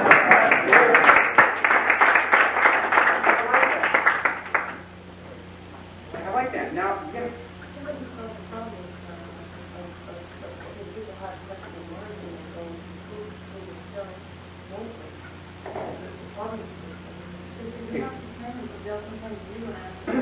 No, but that's a good point. I didn't complete the metaphor. You're correct. I didn't resolve the problem. When you start off with malnutrition, let's take it now. What's the biggest source of malnutrition in USA and Canada today? What? Diet. Wrong. It's McDonald's. No, it's fast food. Literally, it's a junk food diet. Right? Most of the foods that are good for us are pretty much fresh from nature. You know, stuff that's been freshly grown. The stuff that's been irradiated or processed or pasteurized or Lord knows what is normally the stuff that really does terrible things because chromosomes. You got little chromosomes going on. You sit up. And you want them to go and sit up. Now, the key there, I think the key to taking the metaphor correctly is saying, look, what we've got our kids into is educational malnutrition. We tell our children, you can put anything in your mind you want. You don't have to exercise your mind. You can dump it in there with a TV set. You can dump it in there with any garbage you find. You're hungry, eat whatever's on the floor. It's all good for you. Sure. I know the dog did that. Eat it. Go ahead. It's good for you. Would you do that to your child's body? Of course not. Well, why would you do that to your child's mind? Why would you say, learn whatever anybody tells you to. Try what anybody tells you to. Whatever they dump into your head from the TV set, eat it. Believe it. Don't exercise your mind. Don't stretch those muscles. Someone else will do your thinking for you. The TV will. The teacher will. What we need to do is we need to take our children and we need to teach them good educational nutrition. We need to teach them that it's important to question. We need to teach our children to read not in school but before school. We need to teach them to learn to read and write at the age kids are ready at 3, 4, and 5. And those of you that have children know how smart your kids are. And if you don't, you're not feeling proud enough of your kids because they will. You wouldn't take your child and give him good nutrition and then at the age of 6 say, for the rest of your life you get McDonald's, Wendy's, the Colonel, you get Taco Bell, Del Taco, you get Swanson TV dinners. This will be your diet. And by the way, you've got Olympic competition when you turn 18. Don't exercise in between either. You wouldn't do that to your children's bodies. But we do it to their minds because we don't want to find out what they need to learn. We don't want to find out the principles of education. We don't want to learn how to build strong minds. So to do that,